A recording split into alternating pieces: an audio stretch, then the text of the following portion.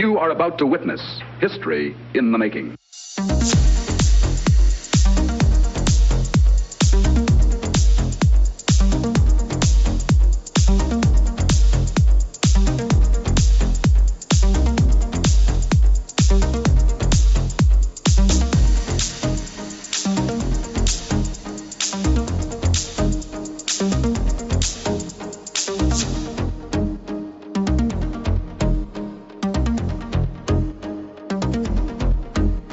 Good morning, good afternoon, good evening, and welcome to another Pop Culture Gamers podcast. Tonight, you got me in the chit chat with Haydn as usual.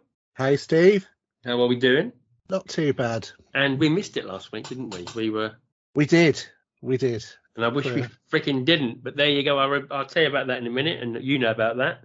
Well, go on, tell everybody of what you've done because we didn't record. He was so unhappy about not recording. Yeah, listen to this story of war. Because if we had it recorded, I wouldn't have had this KFC gravy jump out of the pot from the microwave after 3 minutes, attach it to the side of my hand, and you could probably hear me from John O'Groats as I was screaming in agony. And freaking heck did it hurt. I had my hand in ice water for God knows how long. But by the time I went to bed, I was able to just be able to not think about it with the heat. So when it's cold, it's okay. I mean, then when your hand warms up, that pain just starts to jab you in the side, and freaking did it hurt. And if we had done the podcast, this wouldn't have happened. True. But there you go. I'm not going to complain. Although then again, you might have had the KFC earlier, and then that still spurted out onto your hand, and then you'd have been in pain doing the podcast. The podcast wouldn't have been happened probably. No. But it's, as I showed you on here, it is freaking awful, really is. But yeah. So other than that, I mean, should we start with what you've been? I've got a few bits to talk about after this, but what you've been up to, mate? As we've had a two week break. I think it's actually a 3 week technically, but I sold my house that I had for sale. Finally, it went. Very nice to see my bank balance with lots and lots of zeros on it. Not that lasted long because, basically we've bought a bungalow now, which is still being built. I was going to say, bought a bungalow which I'm waiting to be built, but is it land with a bungalow ready to go on it? I was a bit confused by that. Well, the bungalow is in existence. It's just been plastered on the inside. So it's a new development outside of Northallerton, right? That I'm looking to, and that's going to be sort of like my nest egg retirement fund sort of income generation sort of right thing. Okay, I'm with you. Yeah. Just like my other house was, but I never earned any money out of that one because just one thing after another. But this is a new build, so it's got 10 years warranty going with the house if there's any problems, and hopefully should mean that we don't have many costs other than the normal sort of stuff. Yeah. So we've, my wife and I have been using the furniture that she brought from, where she lived before for the whole time we've been married, the last 18 years. So we've redone our bedroom, which was quite costly. But I bet. Yeah, so we've got all of that sort of stuff on order, which will be delivered in the next couple of months. My den currently is carpeted on the sort of like computer area sort of type, which is a real pain in the backside when you're in a gaming chair because you have to sort of like really push to move the chair and stuff like that. So I'm getting a new flooring in here, which is being installed tomorrow, actually. Oh, right, okay. So it might be very echoey the next time that we talk. I don't know. You have to put some carpet down, what, a rug or something. Something to just take up some of that sound, I think. Other than that, done quite a lot of videos on YouTube. Started to develop some of the achievement hunter sort of videos as well. And I also picked up an Oculus Quest 2. Okay. Is that the latest version, is it? Yeah, the latest version, or I should say, it's a Meta Oculus Quest now because it's not Facebook anymore. But And that's it really. That's been my few weeks. Okay, well, mine's not so great because my freaking hand. But I didn't realise. I was looking at my. I don't know about you. So you've got Sky, yeah? Yeah, I've just renegotiated my contract today, actually. Ah, well, we'll have this chat then because I did mine last weekend, and I originally got it down to a figure, and Yeah. then I noticed it's now starting to jump up every month. Yeah, It was 108 this month. It was going to go up to 136 by about another 2 months. I thought, okay, I better make a phone call.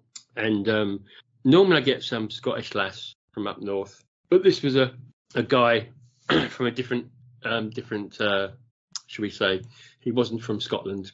I could just about understand him, bless him, but it is what it is. But anyway, so I explained about what I was going to be paying. He said, yes, yes, your contract's going to be now £114. And I said, I ain't paying it. I said, I can't afford to. I said, I've got broadband and I got the phone over the IP, VoIP, or whatever you call it. It doesn't work, so I want that taken off anyway. But I think that's a freebie. So he said, well, 114, yeah. I said, no, I can't do it. Honestly, I said, I've had it down to about 80 quid last time, and I was quite happy with that, with the with my internet and Sky, with what I needed. Well, can you go 100 then? I'm thinking, this guy is doing my head in. Why isn't he being a bit more constructive in how he's going about this? So I said, no. I said, well, I'll have to start taking stuff off of it because I'm not going to do it. I've been with you for 7 years now on the trot. I'm not going to, I can't have this. Anyway, so this is like, I was thinking I was like in Life of Brian trying to do a haggle. yeah. That's what it felt like with this guy. Anyway, I got it to 88 quid for all of Sky and my broadband, which I think isn't bad. I don't know, what did you get yours down to? or what have you got within that what you've got, Right. Well, I mean, I don't take as many products with Sky as you do. Oh, that's Netflix as well, including that as well. Yeah. Well, what I've done, because I used to get my Netflix through Apple because it was cheaper. Apart from I noticed it had gone up to about a tenner a month, and that's just for the HD. Yeah. So I cancelled that, binned that, and what I've done is I've knocked off the kids' TV, which I'm not even sure whether or not we got it for free or not. Because that's all I took off. That's all I didn't want, due to just the two of us. The only thing I don't use is kids' TV. Well, my son doesn't watch kids' TV anymore. He hasn't watched it for a year, so I thought, bin it. We currently have movies, but I've taken them off just because last night I think was the first time in ages that we've watched a movie on Sky rather than watch it on Netflix. My wife, after took it off, was, oh, well, I wish I hadn't really taken it off now. She was the one who told me to take it off. Did you, because I know what was on this week, it was old, wasn't it, which I spoke about a couple of weeks ago. Yeah, oh, okay. That's what we watched. Right. Yeah. So I've added Netflix on. Yeah. And then I've got that free for 5 months. And then it goes up to £6 a month. Yeah, I'm paying £6. Where I was originally paying. You see, the way it worked was I was paying Netflix through Netflix. Yeah. I was paying probably $8.99 or something like that. Yeah. So all I did was went to Sky and it just got transferred over. I didn't disconnect from Netflix. Yeah. The account just moved into Sky for the cheaper price. Yeah. Well, I've got all of the. Hopefully have all of the details of that coming. Yeah. And then. What else have I got? I've got the standard sort of Sky channels, and I've got Sky HD and Ultra HD, so that it gives us 4 screens to watch. Yeah, because I use my phone as a second screen, if you're with me. Yeah, I mean, you can have it installed on as many as you want, but no more than 2 people can watch Netflix at any given time if on the normal Netflix, but you can get the Ultra HD. Yeah, I've got on that Netflix. Well, yeah, so we've got that now, because before we've always had Netflix HD rather than Ultra HD. So that's going to be a nice change, I think. But we've got that for £34 for the first 5 months, and then that goes up to 44. I was paying 50. But I didn't have Netflix on. That Netflix was another tenner on top. Yeah, of course. Paying.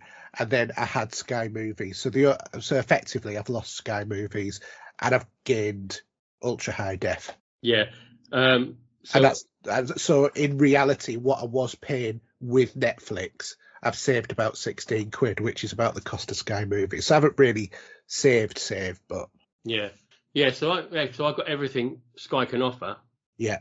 With my broadband. Right. I'm not even sure if I've got kids. I wouldn't even try anyway. So it doesn't really matter on that. But for 88 quid with my Sky broadband that I've got, I think it's fair enough. Yeah. And Netflix as well. Yeah. Obviously, if you've got Sky Movies, Spider-Man: Homecoming is for free at the moment until about the 27th of March, so you can just download it. It's free charge in store. Actually, you can still do that because you can still do it because it's a VIP reward. It's not a yeah. But what I'm saying, even though you don't have Sky Movies, I think you can use it if you can go to the Sky store still. Yeah, you can. You can. Not that you need it because you've got the 4K version anyway, but yeah, it's nice to just tag it and. Oh, I've added it. I've added it because it's why not? Why not? Exactly. I think I've got about 5 movies now sitting there like that. I've got Sky, Star Trek, and The Exorcist, and Rabid, and what else have I got in there? Oh, a kids movie. It was for free, so I just did it. And they used to come with a DVD or Blu-ray. Yeah, they did. Yeah. Not anymore though. No. But yeah, it was a bit miffed how they were operating with it, but at least I got it down to a fairly bit. There's one caveat to this: I've got to pay £20 admin fee. See, I didn't have to pay that. So how does that work then? Do you know what I mean? No, he said that's pro rata. So I'm all right. So next month's still going to be a bit higher. So I'm paying this £20. Yeah. And then it'd be after that, it will be 88, I presume. Yeah. I didn't add. I don't know if it's worth adding Prime or not to it because you pay that normally with Amazon. But how does that work if you're adding Prime to it? But then you pay Sky instead of you pay Amazon. Right. The same way you're not paying Netflix, you're paying Sky for Netflix. Yeah.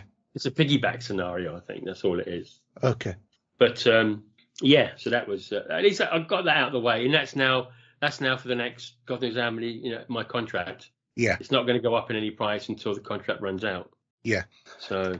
Yeah, well, mine will go up by £8 or £9 in 5 months' time, but I can take Netflix and the Sky Ultra HD off at that point because they're not fixed. It's only the channel that's fixed for 18 months, and then I can renegotiate the cost of those.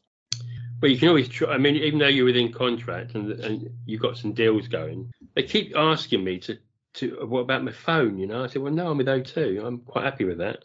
Yeah. But I don't know. I'm not 100% sure about that.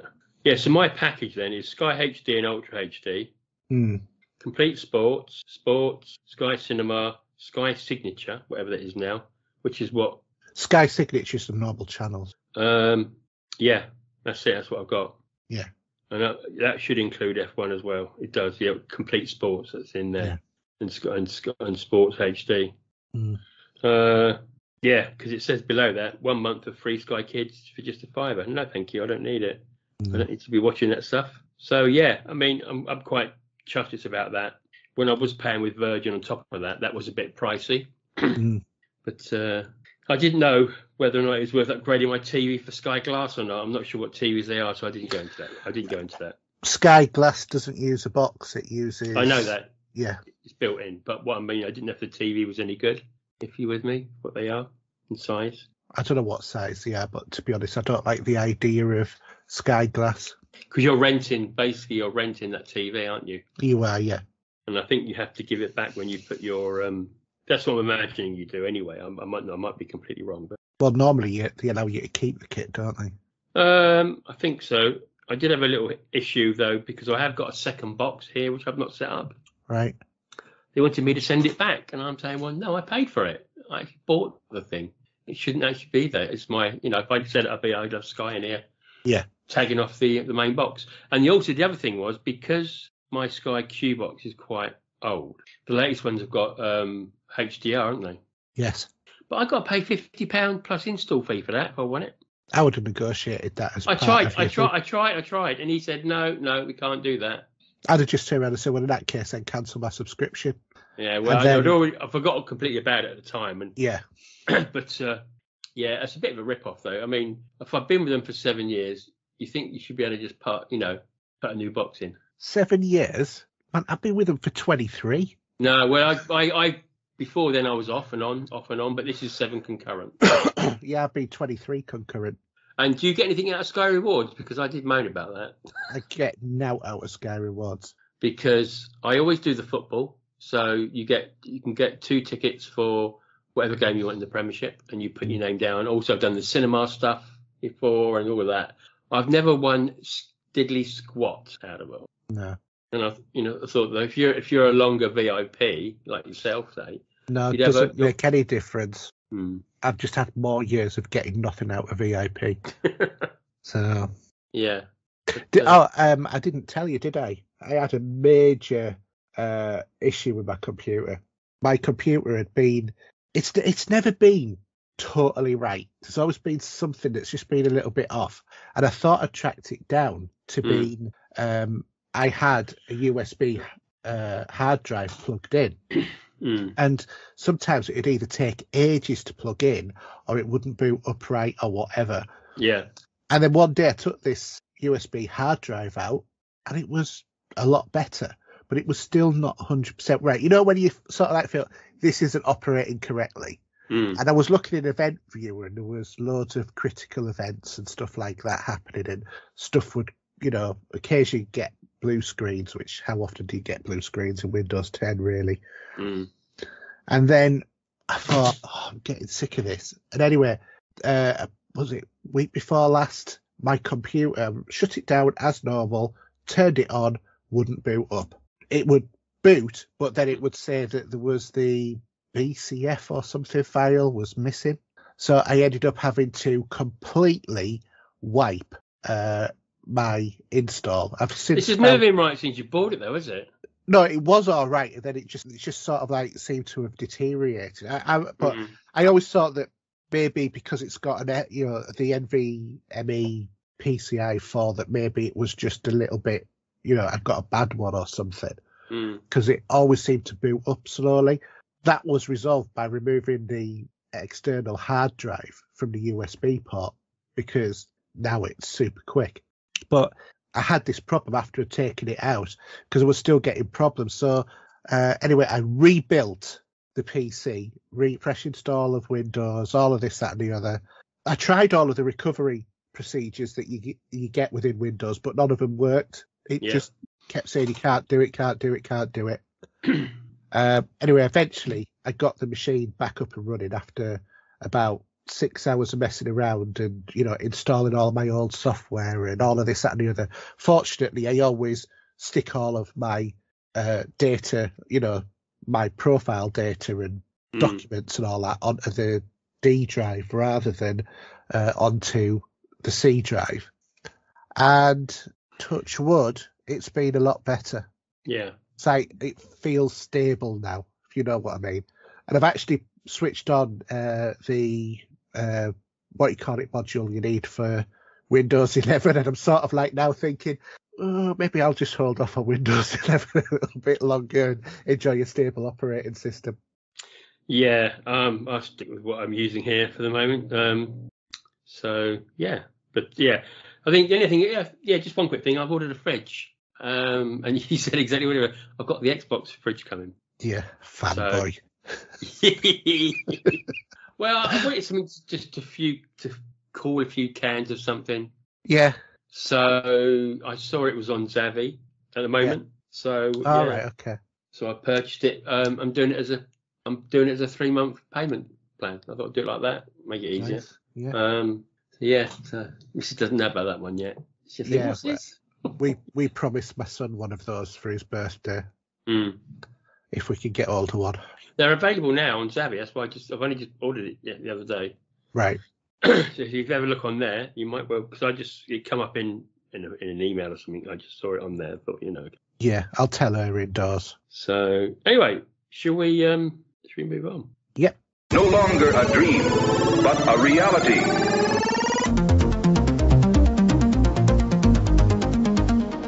Okay, so game this week's not the news. Do you want to chat about something you probably purchased? Well, I'm in the queue. in the queue for one. In the queue for one. And that is the Steam Deck has launched. Now, there's about 6 available to man or beast at the moment, and that's just with people that are in the know that have got one. Yeah, the versions that are available. Well, there's a couple of different versions. I think there's the 64 gigabyte version, which, let's face it, after you've installed the operating system, what you're going to do, play a very cheap indie game on something like that. There is, I think, the 256 gig and 512 gig version as well. Yeah. So I've gone for the one with the maximum storage. I've heard you're going to be eventually able to update the SSDs in these as well. And I've been watching things like Linus Tech Tips and Jay's 2 Cents and stuff like that, where they've been doing breakdowns of all of these and, showing you the insides. And it is it looks like a bit of a kind of custom sort of SSD, but I'm sure that somebody will release something for that. And they seem to not recommend it, but not be opposed to you taking it apart as well. So you can they tell you how to change the sticks in it if you get drift and stuff like that, which is quite good. Yeah.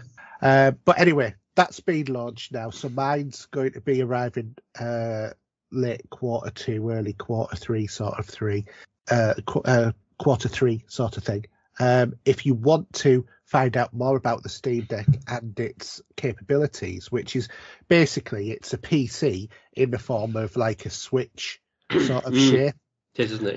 Yeah. Yeah, but it's a really good review by Digital Foundry, and what they're basically saying is it appears to be running PC games, modern ones, modern PC games like Horizon Forbidden West, which is quite demanding on a PC.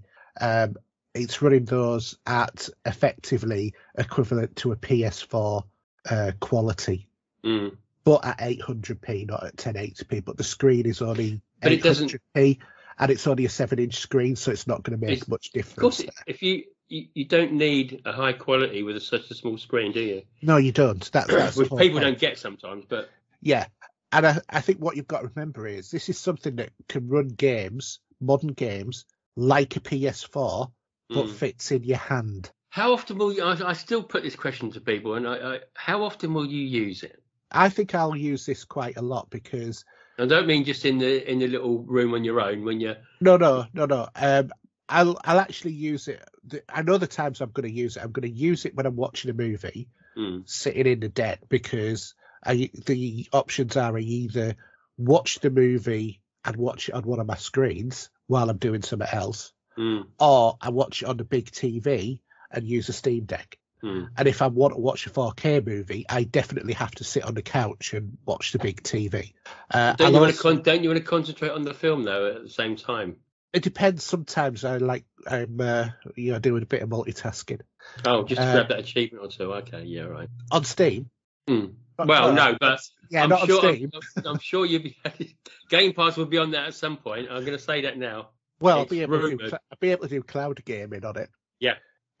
But yeah, so I'll do it then. I'll also use it going into the living room, and the missus watching whatever, and I'll go on that. Just going to Google something. Yeah, okay. So yeah, I can't wait until I've got mine, and I'll do a full unboxing and sort of like breakdown as soon as I've got it, so that can share the joy, as it were, and see what we think. Evidently, the operating system's still a little bit rough, but let's face it, I don't think any of us were really sort of not expecting that to start off with. Yeah, because there was a little story that was brewing over the last couple of days. Yeah. And Valve had announced they got no intention of creating like a Steam Pass, but they said they're open to talk to Microsoft to getting Game Pass on Steam. Yeah. Which is over the last couple of days, which is ironic from that point of view. Yeah. Which would be great for you in one way. Oh, certainly would. You'd be popping achievements like you wouldn't believe, or just sitting there and you're missing everything. Get off that and go do the housework. Yep, every couple of seconds. Yeah. Ding. So yeah, I mean, I'm looking forward to it. I think it looks like a really nice piece of kit, and we all love new tech, don't we? The other thing about is a bit of news about Steam Deck for enthusiasts are booting up on Steam OS 3. So Steam Deck users, because there are people out there now who have these, will be pleased to hear that Valve has just released a new version of the Steam OS image. Now, this isn't the full version of Steam OS 3 that many people have been waiting for, but it will be coming soon, according to Valve. What this doesn't mean, that doesn't mean that the news isn't welcome, because the Steam OS image will basically give you, as a Steam Deck user, plenty of recovery options, because a lot of people have been installing Windows on the Steam Deck, for example, because it will run Windows. It is a PC. It is a PC in the size of something that's not much bigger than a Switch. Probably bigger though, isn't it? I think it is. It is bigger and heavier. But I'm going to drop it. No, but let's. It's that 500, isn't it? Sorry. How much is it? The version I'm getting, $570. Same price as a next gen console. More. But the cheapest one is about 300 and something. Yeah. They've staged it in £100 difference just about each time. So, but don't forget as well, the memory is also expandable beyond the SSD by using micro SD cards.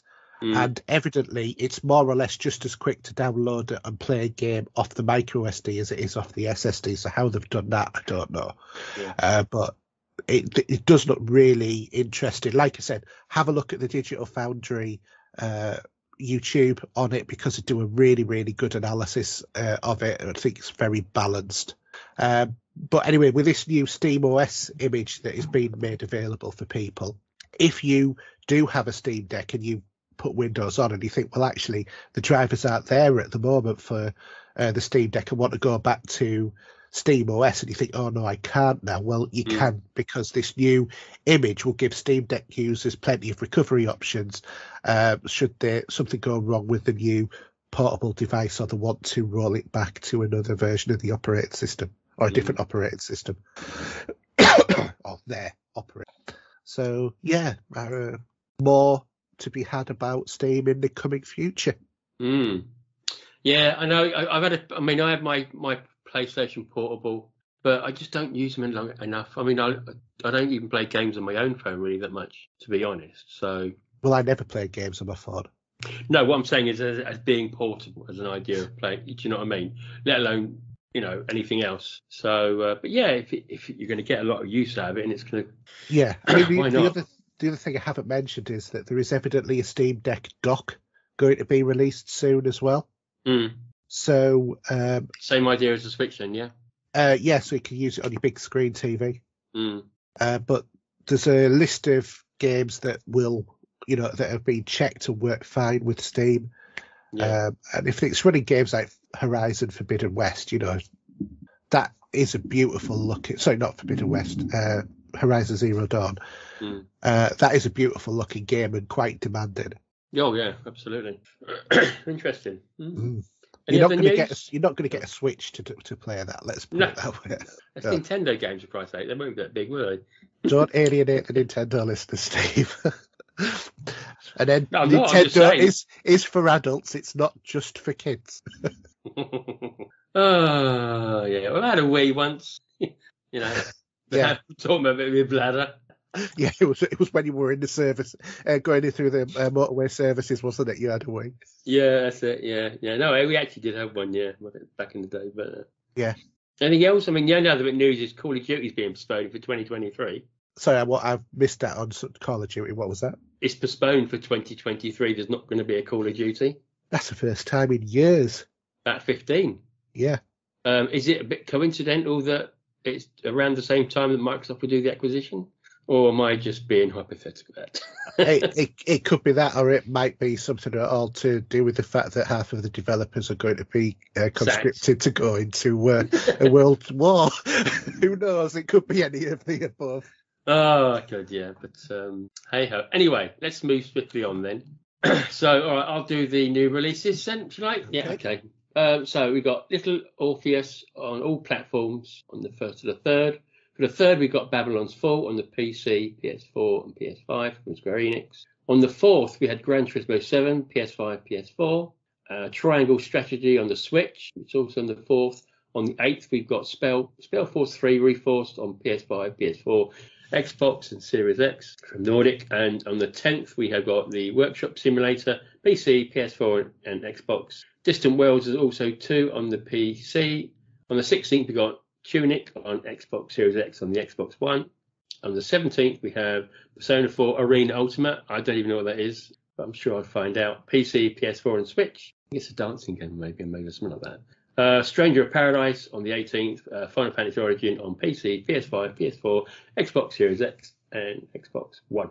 Lots of Gran Turismo is well, we'll talk about that later because I've got some questions and your thoughts on that, but we won't talk about it yet. Do you want to do the subscriptions? Okay, so with Games with Gold, we've got the Flame in the Flood, available from the 1st to the 31st of March.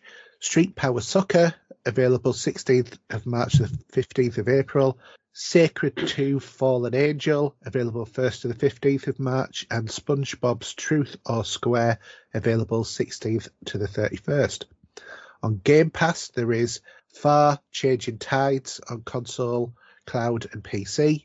Microsoft Flight Simulator on cloud from the 1st of March. Lightning Returns Final Fantasy 13 on console and PC on the 3rd. Kentucky Route Zero console, cloud and PC on March 10th. Lawn Mowing Simulator on the Xbox One, March 10th. That's the one that Steve will be going for. Yay. Marvel's Guardians of the Galaxy cloud, console and PC on March 10th, which is a good game. I've got that on PlayStation. Glad I didn't buy it on Xbox. Young Souls, cloud, console and PC, March 10th. Shredders on March 17th. A Memoir Blue on March 24th. And Crusader Kings 3, March 29th. And Weird West on the 31st of March. I might do PlayStation Plus, give you a breather. So Ghost Runner on the PS5. We have PS5, PS4, we got Ghost of Tsushima Legends. PS4, we got Ark Survival Evolved. Also, we got Team Sonic Racing. PS5, GTA Online. Bonus available from the 15th of March. PlayStation Now, we have Shadow Warrior 3, Crisis Remastered. Goggles on for this one. Excuse my ears. Relicta. What did you say that? Relicta. And Chicken Police Paint It Red. PS Games leaving is just Mafia Definitive Edition. Staying just here for a minute, what's your thoughts on the rumours about their own version of Game Pass soon? Well, they've always had their own version of Game Pass. No, but they are going to be actually, well, I don't say going to be competing with it because they'll have to go a long way for that, and I don't think they can do it. But they're bringing something out. I think they're going to announce something that's going to be a bundle. Yeah, and evidently you can't now get PlayStation Now. It's just PlayStation Plus. I've not checked that, but I've heard that, and evidently in Italy, some people are already getting the combination of PlayStation Plus and Now. Yeah. Maybe it's going to be announced at E3, possibly something like that. I'm sure we'll find out very soon. Yeah. But interesting to see what their take on it is and what they're going to sort of give the guys. So. Yeah, absolutely. Do you want to do Twitch and Epic? Yeah, sure. So with Twitch, we've got Madden NFL 22. That actually is claimable on Origin. Surviving Mars, which is quite a good game as well. We've got SteamWorld Quest, Hand of Gilgamesh. We've got Look Inside, The Stillness of the Wind, Crypto Against All Odds, and Pester Quest. And then on Epic right now, up until the March the 10th, we've got Black Widow Recharged, Centipede Recharged, and Epic Slayer Kit. And then from the 10th to the 17th is Cities Skylines. I'm sure that's been on there before. Maybe getting confused with probably somewhere else it's been on, maybe. No, I think occasionally they do repeat stuff on Epic. Mm-hmm. There's been other times when I've had stuff. They've advertised it as a free giveaway, but it was given away the year before.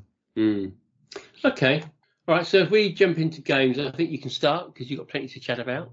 Okay. So I suppose the one thing I'll start off with is the Oculus Quest 2. So I did an unboxing of this. That's available on our YouTube channel. Just go to youtube.com/popculturegamers.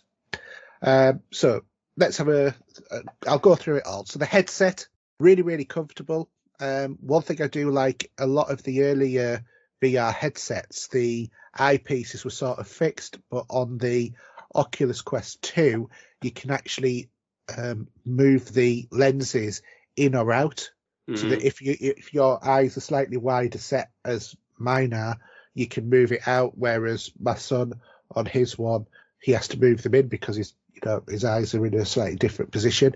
So that obviously means, because of the type of lens that they've got, you need to sort of have that center sweet spot on the lens right in front of your eyes, because it becomes increasingly blurry the further out that you get. Can you use glasses with it for people? Yes, with you glasses? can. Yeah, my son's got glasses and he uses his all the time. There's actually a spacer that comes with the Oculus headset. So if you've got glasses, it just moves it slightly further forward so that your glasses don't scratch. You can actually even get, I've not seen where you can get this, but I've read about it. You can actually get prescription Oculus lenses, so that you don't have to wear glasses, but you can still use the headset. Yeah, because even from my point of view with the PlayStation VR headset, I can get away without using my glasses. Yeah. With the having to be able to take it in and out. Yes. For the way my eyes work, I don't have to wear them, luckily. I think it'd feel a bit uncomfortable, but I'm sure your son will be telling you if it was or not, but he seems to be quite happy with it. He's been using his an awful lot, because he's had one for months. He's had one since Christmas, because that was his Christmas present. But very comfortable. Like I said, you can change. There's 3 settings for where the eye focus is on. There's a optional extender, as I mentioned, and you can either have the sort of like spongy veloury sort of frame around, if you prefer that sort of thing to be resting on your actual skin, or there's a more rubberized surround that you can actually attach. It's very easy to do, just takes a few seconds. Personally, I preferred the rubberized version because it's a bit cooler on your skin and a bit more comfortable. And the headset's really easy to adjust. There's one strap that goes over the top, and then there's a couple of sort of like slidey in and out straps on there.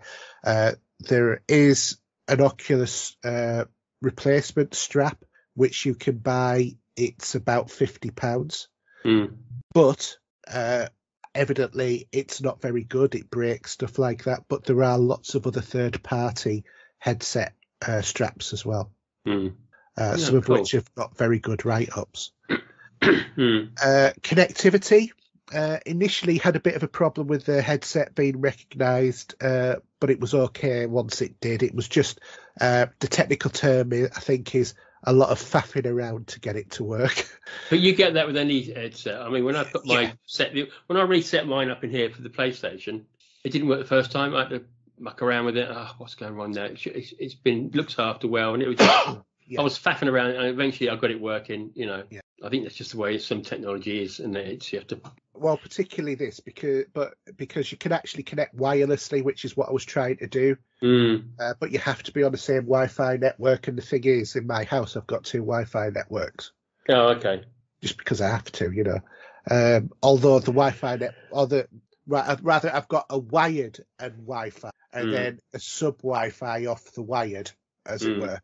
So that it is technically, one's a mesh, one's just like your normal sort of network. So what stuff have you been doing with it? What have you been testing with at the moment? Well, I'll come to that shortly. But what I was going to say about the connectivity is I've got a USB-C to C, obviously USB 3 connector, which is a good quality cable, nicely braided as well, and all of this, that, and the other. It was quite an expensive cable. And I've also got a USB-A to USB-C, because the connector on the headset is USB-C.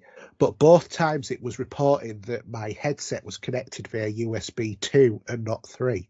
But I solved that by the horrendously expensive Oculus Quest, proprietary cable, and then it just it says, "Oh yeah, all's well now." They had you for ransom on that one, then, didn't they? Yeah, they did kind Bastards. of. But I'm definitely, because my son's had this problem as well. But it's just a whole load of stupidness because the cable is USB 3. I know it is. It says on the cable USB 3, and I don't think you get USB-C on USB 2. So it's in my head now. You don't get USB-C connections on USB 2 because I think it came in with it's Gen 3.1, isn't it? Basically. Yeah. Anyway, but with the Oculus Quest, there's no connection issues as soon as you've booted up your headset and you've gone through the sort of like sign in screen, which which I've put a password on mine, or rather a pass shape, I should say. Yeah, I'm with you. The Oculus Store I've found to be a bit naff, to be fair, because it doesn't do a good job of showing what is Oculus Quest 2 compatible. There's no way it appears to filter what works on Oculus Quest 2. And coming in new, I know that if I connect it to my PC either wirelessly or via cable, I can do Oculus Rift stuff. Yeah. But I just wanted to see what was Oculus Quest 2, not Rift, as it were. And is there any difference between, are the games better from that point of view, or is it just... Well, because it uses the power of your PC. Right. Where, as opposed to, having like a mobile phone processor, as it were. But it does tell you what is Oculus Quest 2, but obviously, so like, for example, Vader Immortal, which is one of the games that I've bought, that game does play on the Quest 2, but I think it plays through AirPlay as opposed to playing through the actual thing itself, because it says, it's the touch controllers compatible, but it says it's Rift and Rift S as opposed to Quest, but I can still play it on my Oculus Quest 2. But like I said, I think it's transmitting it either wirelessly or through a cable to my Quest. Yeah. Although anybody who knows more about that, please let me know, because I'm assuming that, because it doesn't say it's Oculus Quest 2 per se, as it were. AirPlay has been really seamless, from my PC when I did finally get connection. Very unusual to connect to the PC and control your actual PC as well, because you can actually bring up whatever monitor that you want on your PC. I've got 3 monitors. There's a button I can press on this like virtual control panel, and then I can have my computer monitor screen appear in front of me. Oh, okay. One thing I do like about the Quest as well is, on PlayStation, where you just sort of like plug yourself in a room and that's it for your boundaries. Yeah. When you get into your boundary is when you shatter that priceless vase that's on your thing or whatever. That Ming vase that is worth a fortune is now worth okay. all of that sort of stuff. Well, it's not like that on the Quest, because what it gets you to do is when you relocate to a new position, is it gets you to define what your playable area is and where the floor is and stuff like that. Yeah. And then it will say, well, you don't have a lot of space here or whatever. And if there's anything in the way, it'll say, can you move that? Because it's in part of the gaming area. And if you step outside of that, the cameras on the outside of the headset come on and you see a black and white image of your world. I can imagine that. Okay. So if you understand what I mean, you sort of like, like the way that Star Trek holodeck is on the Next Generation. Yeah. Where you see that, but in sort of like blue and pinky red sort of colour, as a grid showing where you've drawn to say this is a safe area for me to be. And once you walk outside of that, you see that sort of grid in front of you, but you see your room as it is, but in black and white. Okay, I'm just trying to imagine, but yeah, okay, I'll take your word for it. Yeah. Which is quite an interesting experience, because obviously you can then see people walking around and stuff like that as well. Yeah. you can image your PC the same way that the the PlayStation would have you can view your desktop as such of the PlayStation. Yeah, which is the same. Yeah, but you can do that. You can do that on your PC. Yeah. I mean, a lot of this as well is also controlled through your mobile phone because there's an Oculus app that you download to your phone. Yeah, because I've still got my Samsung Oculus headset. It's in a box now these days, but and it was an Oculus store for what you wanted to use. Whether you're going to use something like what you want to talk about in a minute, or a game or something as well, Yeah. The touch controllers, they're great. They're very much like the sort of shape that the Windows MR controllers are, like that, Steve, if you can see. So it's sort of like, that's it. I've seen them. Yeah, that's it. Yeah, it's a ring with a couple of buttons on each side and a stick. It just looks a bit naughty, doesn't it? Yeah, it kind of like looks like somebody's put on one of those 1970s sort of plastic bracelets that a lot of sort of hippie types kind of wore. Yeah. On top of a cornetto. That's what it kind of looks like. Oh, it could be from maybe I'm being too rude, but yeah, I'm not getting rude right now. But yeah, go on. Yeah, okay, let's not go there. Yeah, I know what you're going to say. But they're quite nice to control. I've had a go on Netflix. Now, this is where it's been a bit of a revelation for me because you don't have to wear headphones to use the Oculus because it gives really good quality sound without wearing headphones. And while it's audible to other people in the room, it's like somebody listening to headphones on loud. Right. Yeah, sort of thing. But to you, it sounds perfectly normal. So when we come to talk about one of the things that we've both watched, I actually watched half of that series lying on my couch, watching it through Oculus while my wife was watching Border Patrol on Sky in the same room. So, it's the Netflix app is really, really great. You can watch it on a virtual screen that is the equivalent of about 8 or 10 feet. I think I watched Netflix on the PlayStation version on that, just a 2D image, and I've done the same thing with some movies as well with that. What was obviously from the 3D point of view and all of that? How did that go? Well, it doesn't show you 3D movies. No. What it does do is it gives you a flat screen TV that's about 8 feet across. In real world terms, and then it puts you in sort of like a virtual flat, as it were. So a virtual environment, and when you start a movie, then the lights go down, but you can still see sort of like little silhouettes. But on the mantelpiece above the TV, there is this sort of like glowing thing that you can point at with your touch controller, and then it goes into free mode because it's very much fixed at a certain height and you've got to be in a certain orientation. Well, I was lying on the sofa looking up, so I couldn't see the screen, so I had to sit up at 90 degrees to be able to watch the screen. And I thought, well, surely they must have thought people might want to watch something laying down. And then I found by going onto this area that it takes you out of the flat and then it puts you in this sort of like mid-grey virtual space. There's nothing around other than the screen and a couple of control buttons, one of which is to either enlarge or shrink the screen. Another one is to sort of track your head as you move around. Another one is to define where you want the screen to go, and then another one is sort of like a slow track or something like that. So what I was able to do was get myself comfortable and then say, right, okay, look where I'm looking now. And then I decided that's I'm sort of like looking like that. I'm looking straight forward.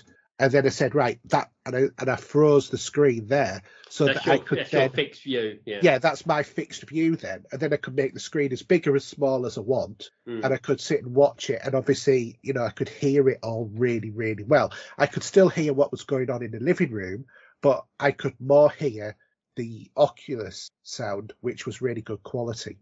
Yeah. So that's been great. And I was able to watch 2 or 3 shows of what we've been watching on the trot, doing that, without real fatigue on my eyes. Yeah. Oh, cool. So really, that from that perspective, just for watching movies, it's really good. I've done some of the YouTube experiences, which are great 3D sort of visual experiences. There's loads of them on there. You've done some roller coasters and stuff like that. I did the Back to the Future ride and stuff like that as well. All of that sort of thing.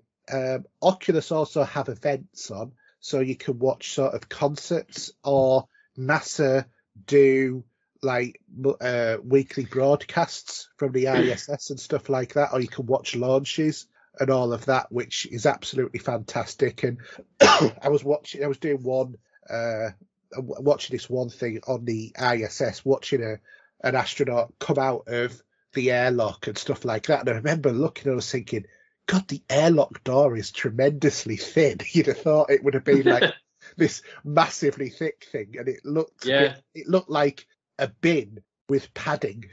Bin lid with padding. Do you know what I mean? It looked no, really no, small. I know exactly what you mean. It's funny because you always look how that works. You think, my word, it's yeah. And then some of that stuff's quite visual, and I think it's really cool to watch. Oh, it is. And there's some really good ones where you sort of like some documentaries that are linked in with all of that as well. So it sort of takes you on a sort of like Cosmos or the planets, a sort of thing ride, but with in 3D with that documentary kind of going, not that particular one, but equivalent of. Yeah. And then there's loads of that sort of stuff. There's underwater ones and stuff like that as well. I tried the Amazon Prime app and I gave up on it because it's just. Did you try your Plex? Not yet, no. Because that'll work. If they've got an app, I don't even know if they've got an app yet. Well, no, because can't you go just via the PC point of view? Can't you just log into it? Oh, yeah, I could. Yeah, I could watch it that way. Yeah, because I've tried watching movies. Just I put a film on like Star Trek or something, and you just in the cinema, and it's quite good actually. Yeah, I did have a 3D version of one of them, and that works quite well as well. So yeah, I tried the Prime movie app. Yeah, it didn't work half of the time. When it did work, it was tremendously slow, especially compared to Netflix, which was probably faster than the TV. Oh, really? Yeah. So I kind of gave up on Amazon Prime for the time being. I thought they need to do more development. It puts you in this sort of like, and the only way I can describe it is sort of semi-Roblox town cum circus sort of environment that's quite noisy. And then it takes just ages, and then often you get error reports saying can't find or no connection or whatever. And I just thought, nah, come out of that. I'll come back to that when I've got it working. Yeah. So that was my experience with that.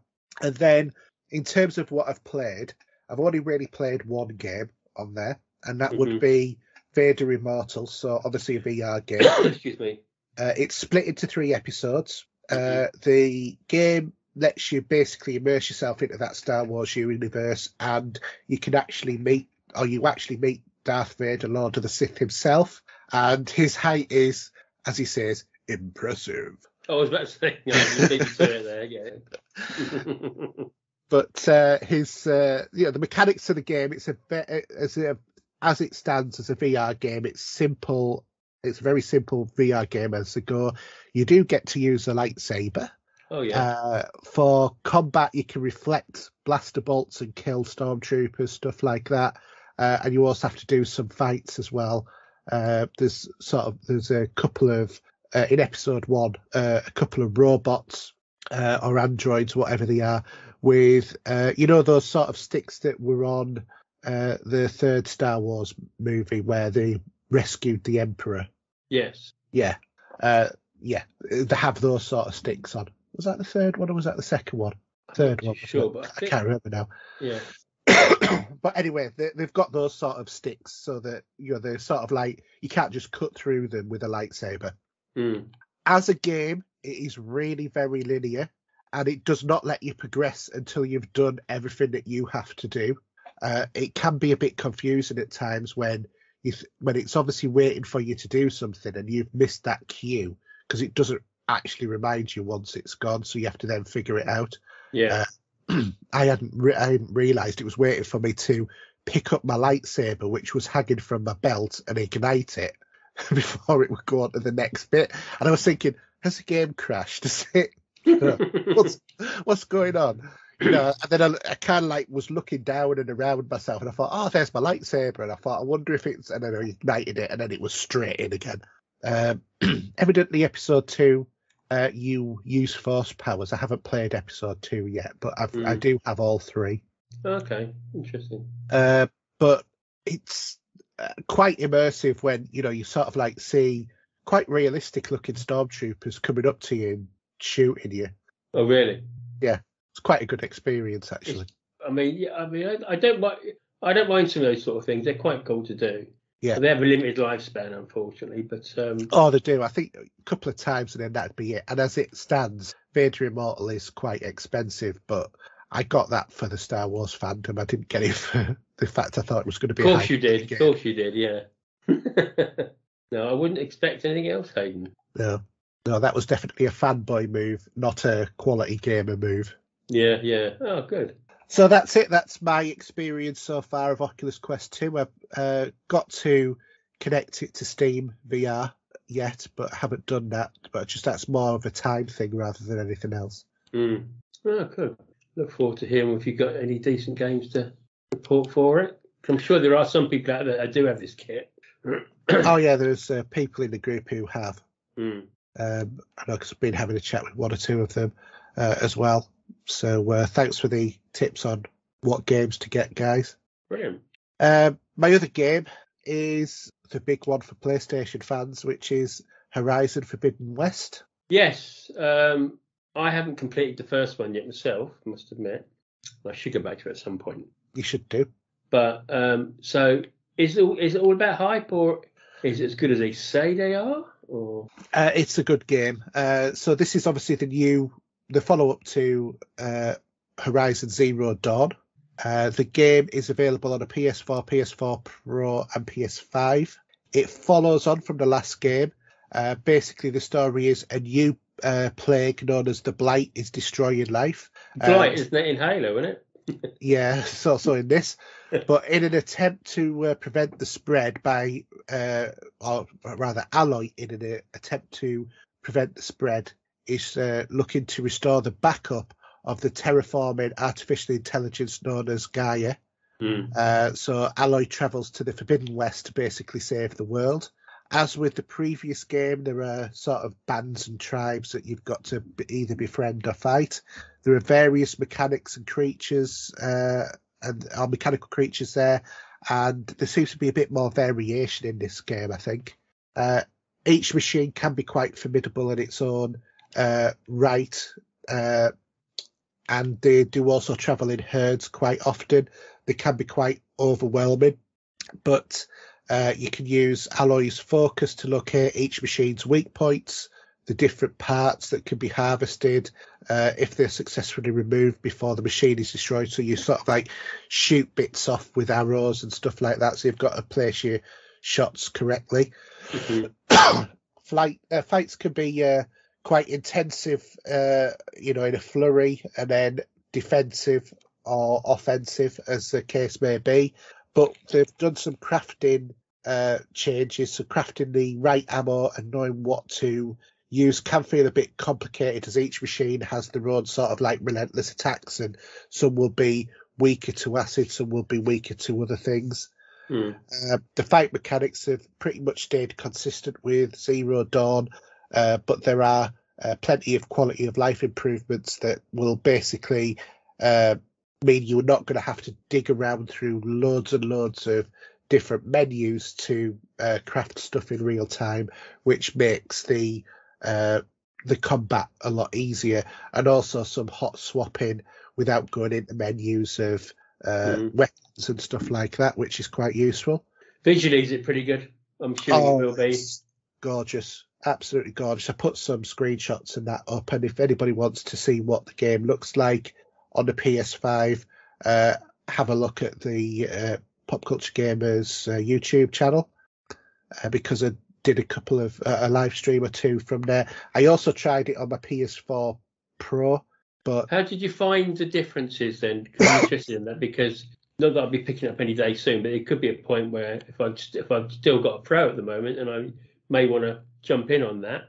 there is a difference, but it's absolutely gorgeous on both. Yeah. I mean, obviously you're not getting some of the stuff that's the power of the PlayStation 4. Now, speaking of the power of the PlayStation 4, what's it like for the controller then? All that stuff. How's that come across? Oh, that comes across really well. Yeah. The game makes good use of the PS5 DualSense controller with things like pulse scanning, crafting, all having different adaptive triggers and haptic feedback. Because I say I haven't experienced that, so I don't understand it. If you're with me, it's until you've actually done it. Yeah. I don't think you get it, if you know what I mean, and experience it. Yeah.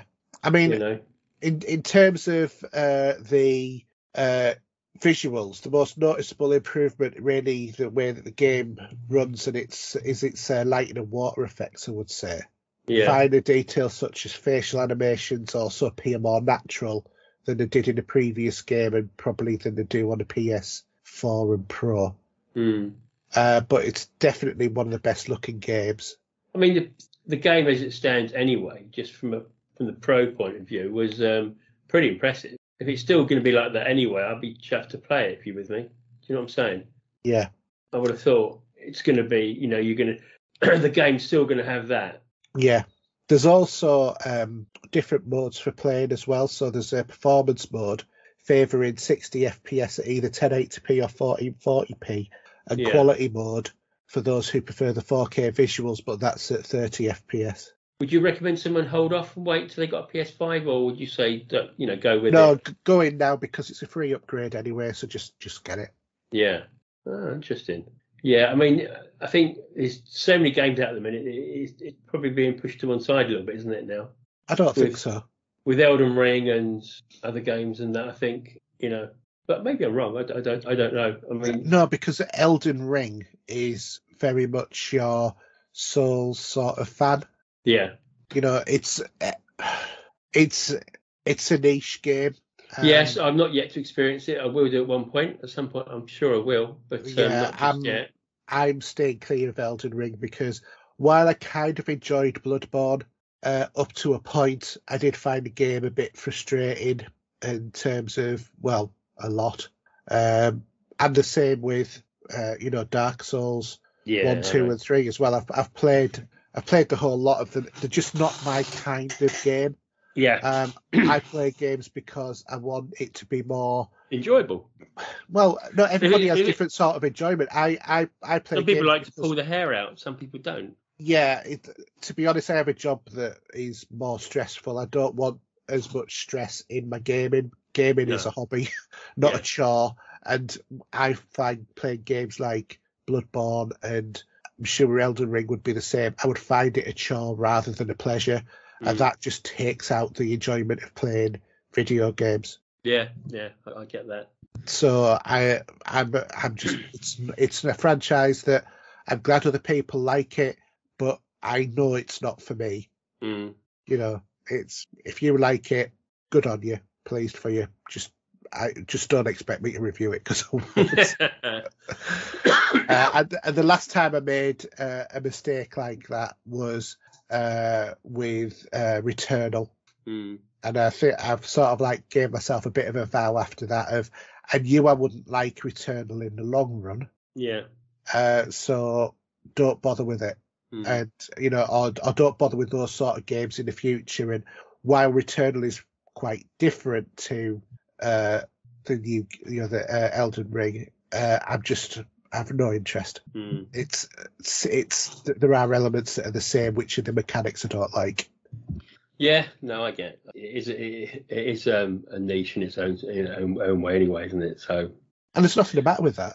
No, I'm not even sure if I'd like it. That's my problem. I don't feel like I want to pull the trigger on a game like that and feel it's not really for me, because I like the RPG element side of things. But from the other point of view, would I be throwing a controller at the TV at some point? That's my only problem. Yeah, I mean, for me, Returnal was more of an experiment in, is it the fact that it's knights and dragons I don't like, or is it the gameplay mechanics? Yeah, because dragons isn't a bad thing, is it? No, but it's also not my first choice of, I really hate it when people mix science fiction with fantasy, because to me that is like mixing cooking with crime solving. They're two completely different genres. Yes, okay, you can, have a murderer of a cook, and then you've crossed a genre, like you can have, mages in, a science fiction sort of thing. But to me, they are normally very, very different things entirely. And I thought maybe it's just the fact that it's fantasy I'm not getting. So I thought, because Returnal is in principle, similar gameplay mechanic to Dark Souls and stuff like that. And I know people be going, oh, it's not, but it is. I thought, let's go for the sci-fi and see if that makes a difference for me. And it made no difference at all. Yeah. So it was an expensive £60 experiment, but it was a successful one. That's the point. Yeah. Game's too expensive now to buy something that you know that in the long run it's not going to work out for you, or even in the short run, which it would be. Yeah, I mean, if we go back to what I've been playing, so I've been putting the PlayStation on, and with all the hype with Gran Turismo, because obviously we had the PlayStation 1 and we all played. Well, I presume you played Gran Turismo as much as I did, maybe. And it was one of my sort of first loves in driving games at the time. And I thought, okay, well, I've got Gran Turismo Sport, which was the last iteration. I don't even know if it was really Gran Turismo 6. I got confused with how they actually followed with the games at the time. Yeah. But I haven't played enough of it. I have been playing it, but I hadn't played enough, so I thought I'd just jump on there's my Gran Turismo fix for now. And it's been upgraded a bit more. They've changed a few things with it there, and it's quite good. But there's an itch in my back I want to scratch, and that's Gran Turismo 7. But I've been watching some reviews regarding the differences between the PS4 Pro and the PlayStation 5, and I don't know whether I'm going to get this. I'm going to, if I got it early and played it on the Pro, would I then miss out and think, and if I'd have saved it and waited until the day I ever did get another console? I don't know whether I should just purchase it, because it comes with a free upgrade, doesn't it, this one? Yeah. And just play it, and then maybe play it when I get one day to maybe have a PlayStation 5 when they're available and I've got the money for it. Just get it on the PS4, because for all you know, you might never get a Because I mean, they're rare as rocking horse anyway. So, but I do like Gran Turismo was one of those racing games that when it first came out, I was hooked. And me and my mate would be on the phone telling us what our racing times were, and then we were just battling like that, way before the days of the internet, but just chatting over the phone. And I always try not to compare it to Forza, because I feel Forza is a different kind of racing game. So I'm not talking about Horizon, but when we talk about Forza 7, which I think will be the next one, isn't it? I think, or Forza 6. Something like that, yeah. It's a different beast anyway. And I was playing today. Actually, I was playing when I was having my smart meter fit over the weekend. Right. This weekend, and there's some family stuff going on at the same time. So I put it on for a little bit anyway. So I had some people over, and I was quite enjoying it. And I'm thinking about, do you know what? There's one thing this does that I don't know if Gran Turismo doesn't. It always has a rolling start, never a race from the from the beginning. I don't know if that's still a thing. With Forza, you're on the grid, and it's go go go, as if Murray was in the background screaming at you. But with Gran Turismo, it's always a rolling start in those games. I didn't think it was. Yeah. I can't remember the last time I played Gran Turismo. It was certainly before I had a PS5. Yeah. Anyway, that's just talking about that. But I really like it, and I've just been watching some IGN videos and some just comparisons and that. Obviously, I don't know what the controller will bring to you with the enhancements with the 5. Well, unfortunately, the DualSense is a bit like VR, as in you have to experience it to properly understand it. Exactly, I know, and I know that. Where if it's raining, I think, doesn't it? You feel the rain on the controller, maybe, or something. I don't know. You will feel the rain on the controller, but the other thing you will also feel is the slipperiness of the surface because your triggers will be different. It's quite an amazing experience is when that full haptics is on and the adaptive triggers as to how that works, because it does give a extra level of enhancement to the game. Yeah, and I do like it.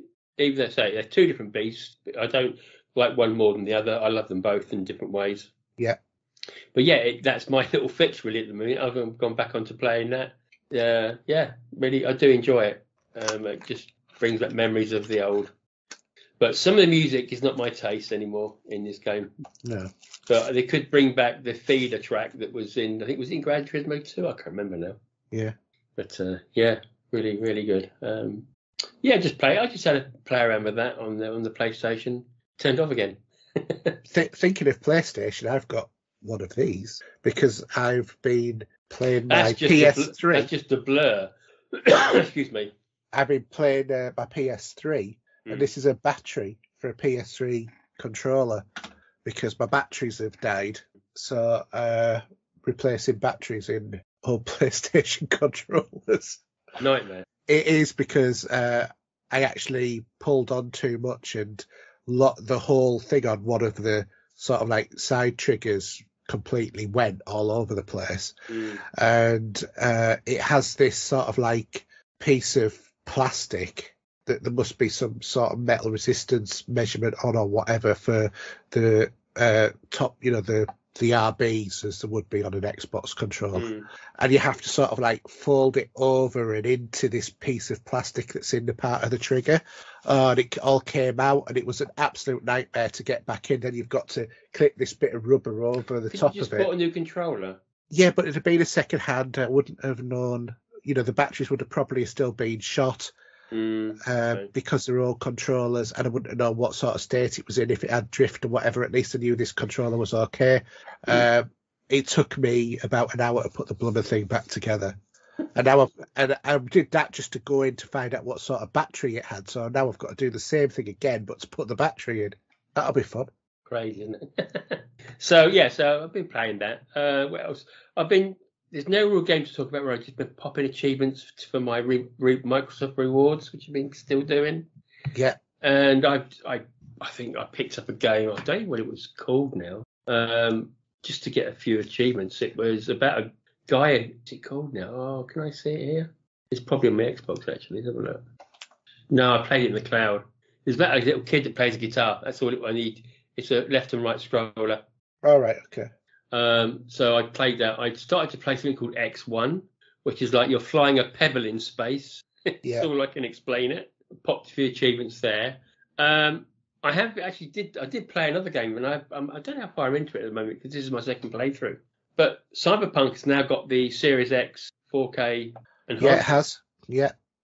So I've started my second character and really been enjoying that. It looks great, plays great again. I know I didn't have too many problems with it on its original outing, but I'd still recommend that game. I know some people maybe have put the dampers on it after all this time now, but it's a good game, and I really like it. Yeah. It's a good GTA style open world, fun Blade Runner-esque game that you're going to get.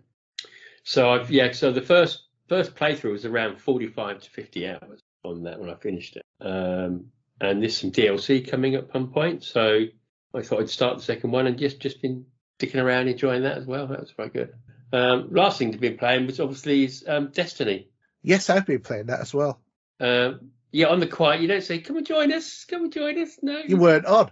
You don't ask, because I could always be on. You weren't on. You weren't even online. I'm always on. It's even on now. I've really, actually, this has been one of my favourite stories in Destiny. The Witch Queen isn't easy by half, and I think when you get to the last third of the story, it's great. I mean, the whole thing's just brilliant. Anyway, I've really, really enjoyed the story on this. How long is this? Typical Destiny, probably. It's going to be 5 or 6 hours, maybe something again, 7 hours, maybe. I can't remember. It depends how you play it. And short. Yeah, I mean, it's all like the end game stuff. Remember? Yeah. And with which I won't say much of it because you haven't finished anyway yet, so I'm not going to say too much about it. But yeah, I've still got some things to do within the story part of it, even though I've completed the main quest of the story. So maybe you want to jump on with that at some point. Yeah, where have I got to? I've got to probably about the 4th or 5th story into the campaign, where you go into the room and there's the guy who you can't kill, and then there's archways, and each archway's got like a circular rune that you go in, kill a couple of guys in there, shoot the crystal, go on to the next That one. is called, I think that's called Ghosts, that chapter. Yeah, because you have to rescue a ghost. Yeah. That's So where I've got up to. So I've just completed that. So chapter 1 has 4 chapters within it. Yeah. Acts. Chapter 2 has 1, 2, 3, 4, 5, 6, 7, 8 acts in chapter 2. And chapter 3, which when you play chapter 3, just play it to the end. It's in 3 parts, and it's great. It really is. I mean, how did you purchase this then? Have you gone for everything? PC. No, Everything? I just bought Witch Queen, upgrade. So does it include all the seasons for the year? I've got the season pass, but not for the year, because I'm not sure whether or not I'm going to play this throughout the year. But I got the Witch Queen for £21. Oh, okay. Well, of course, it's PC, isn't it? Yeah. So you can get it a bit, I suppose it's cheaper, isn't it? Well, isn't it about 35, 40? Yeah, and there is a all singing, all dancing version. So I've got the whole thing again for the year. So I've got all the seasons. Yeah, I think I got off for the basic Witch Queen. I think I got about 47% off. Mm-hmm. So the new season is called Season of the Rising. Yeah. I had started playing that because obviously you're building your character up to a certain level to play the next part. I ended up playing a lot at the beginning of the season just to build my character up, so I can just go through without any hitch. And you get if you've got the proper season, all the singing or dancing, you get an exotic at the end of it as well. Yeah. Which is I'll tell you what it is. It's a submachine gun, which is pretty cool actually. Obviously you can build weapons in this. You have parts to make weapons, and you can then add mods. So the days of playing a grinding for a certain role, these roles you'll be making yourself. Yeah. And it's interesting because the first person combat, see it on is it glaive they call it, or whatever it is? The weapon, you've got the Enigma, which is a glaive, yeah. Yeah. You can very quickly do 3 hits and you can take down like a stronger enemy with that. It's quite effective. Yeah, I've got mine. You level up this weapon as well. Yeah. So I'm up to level 11 at the moment with mine, and I've actually got got some mods added to it. I've still got loads to do with that, because when I go to the world and I see where the enclave is, which is another part of it, where you can, I say the old school style, you can like forge the weapon. Yeah. And I really like it. I think they've done a grand job with this. And anybody that's maybe not been on Destiny for a while, you'd be surprised, because all your weapons are going to be back at 1350. So you won't be dragging them, and your characters will be pushed as well. I must admit, when I was playing it, the most challenging bit was when you're in a group and then you suddenly pick up an engram and you think, oh, that's a new headset. Is quickly finding a place that you can hide, put the headset on so you can carry on playing the game, because you know that the next drop will be that much more powerful if you do that. Well, I think the blue drops in this one, they have really sort of made you push it and push forward more. Yeah. To the first cap. I mean, my character at the minute, what is he now? I have to put the right stuff on. I put that shotgun on. I'm about 1531 at the moment, so I've been powering towards that. They did have the raid again. The raid was this weekend.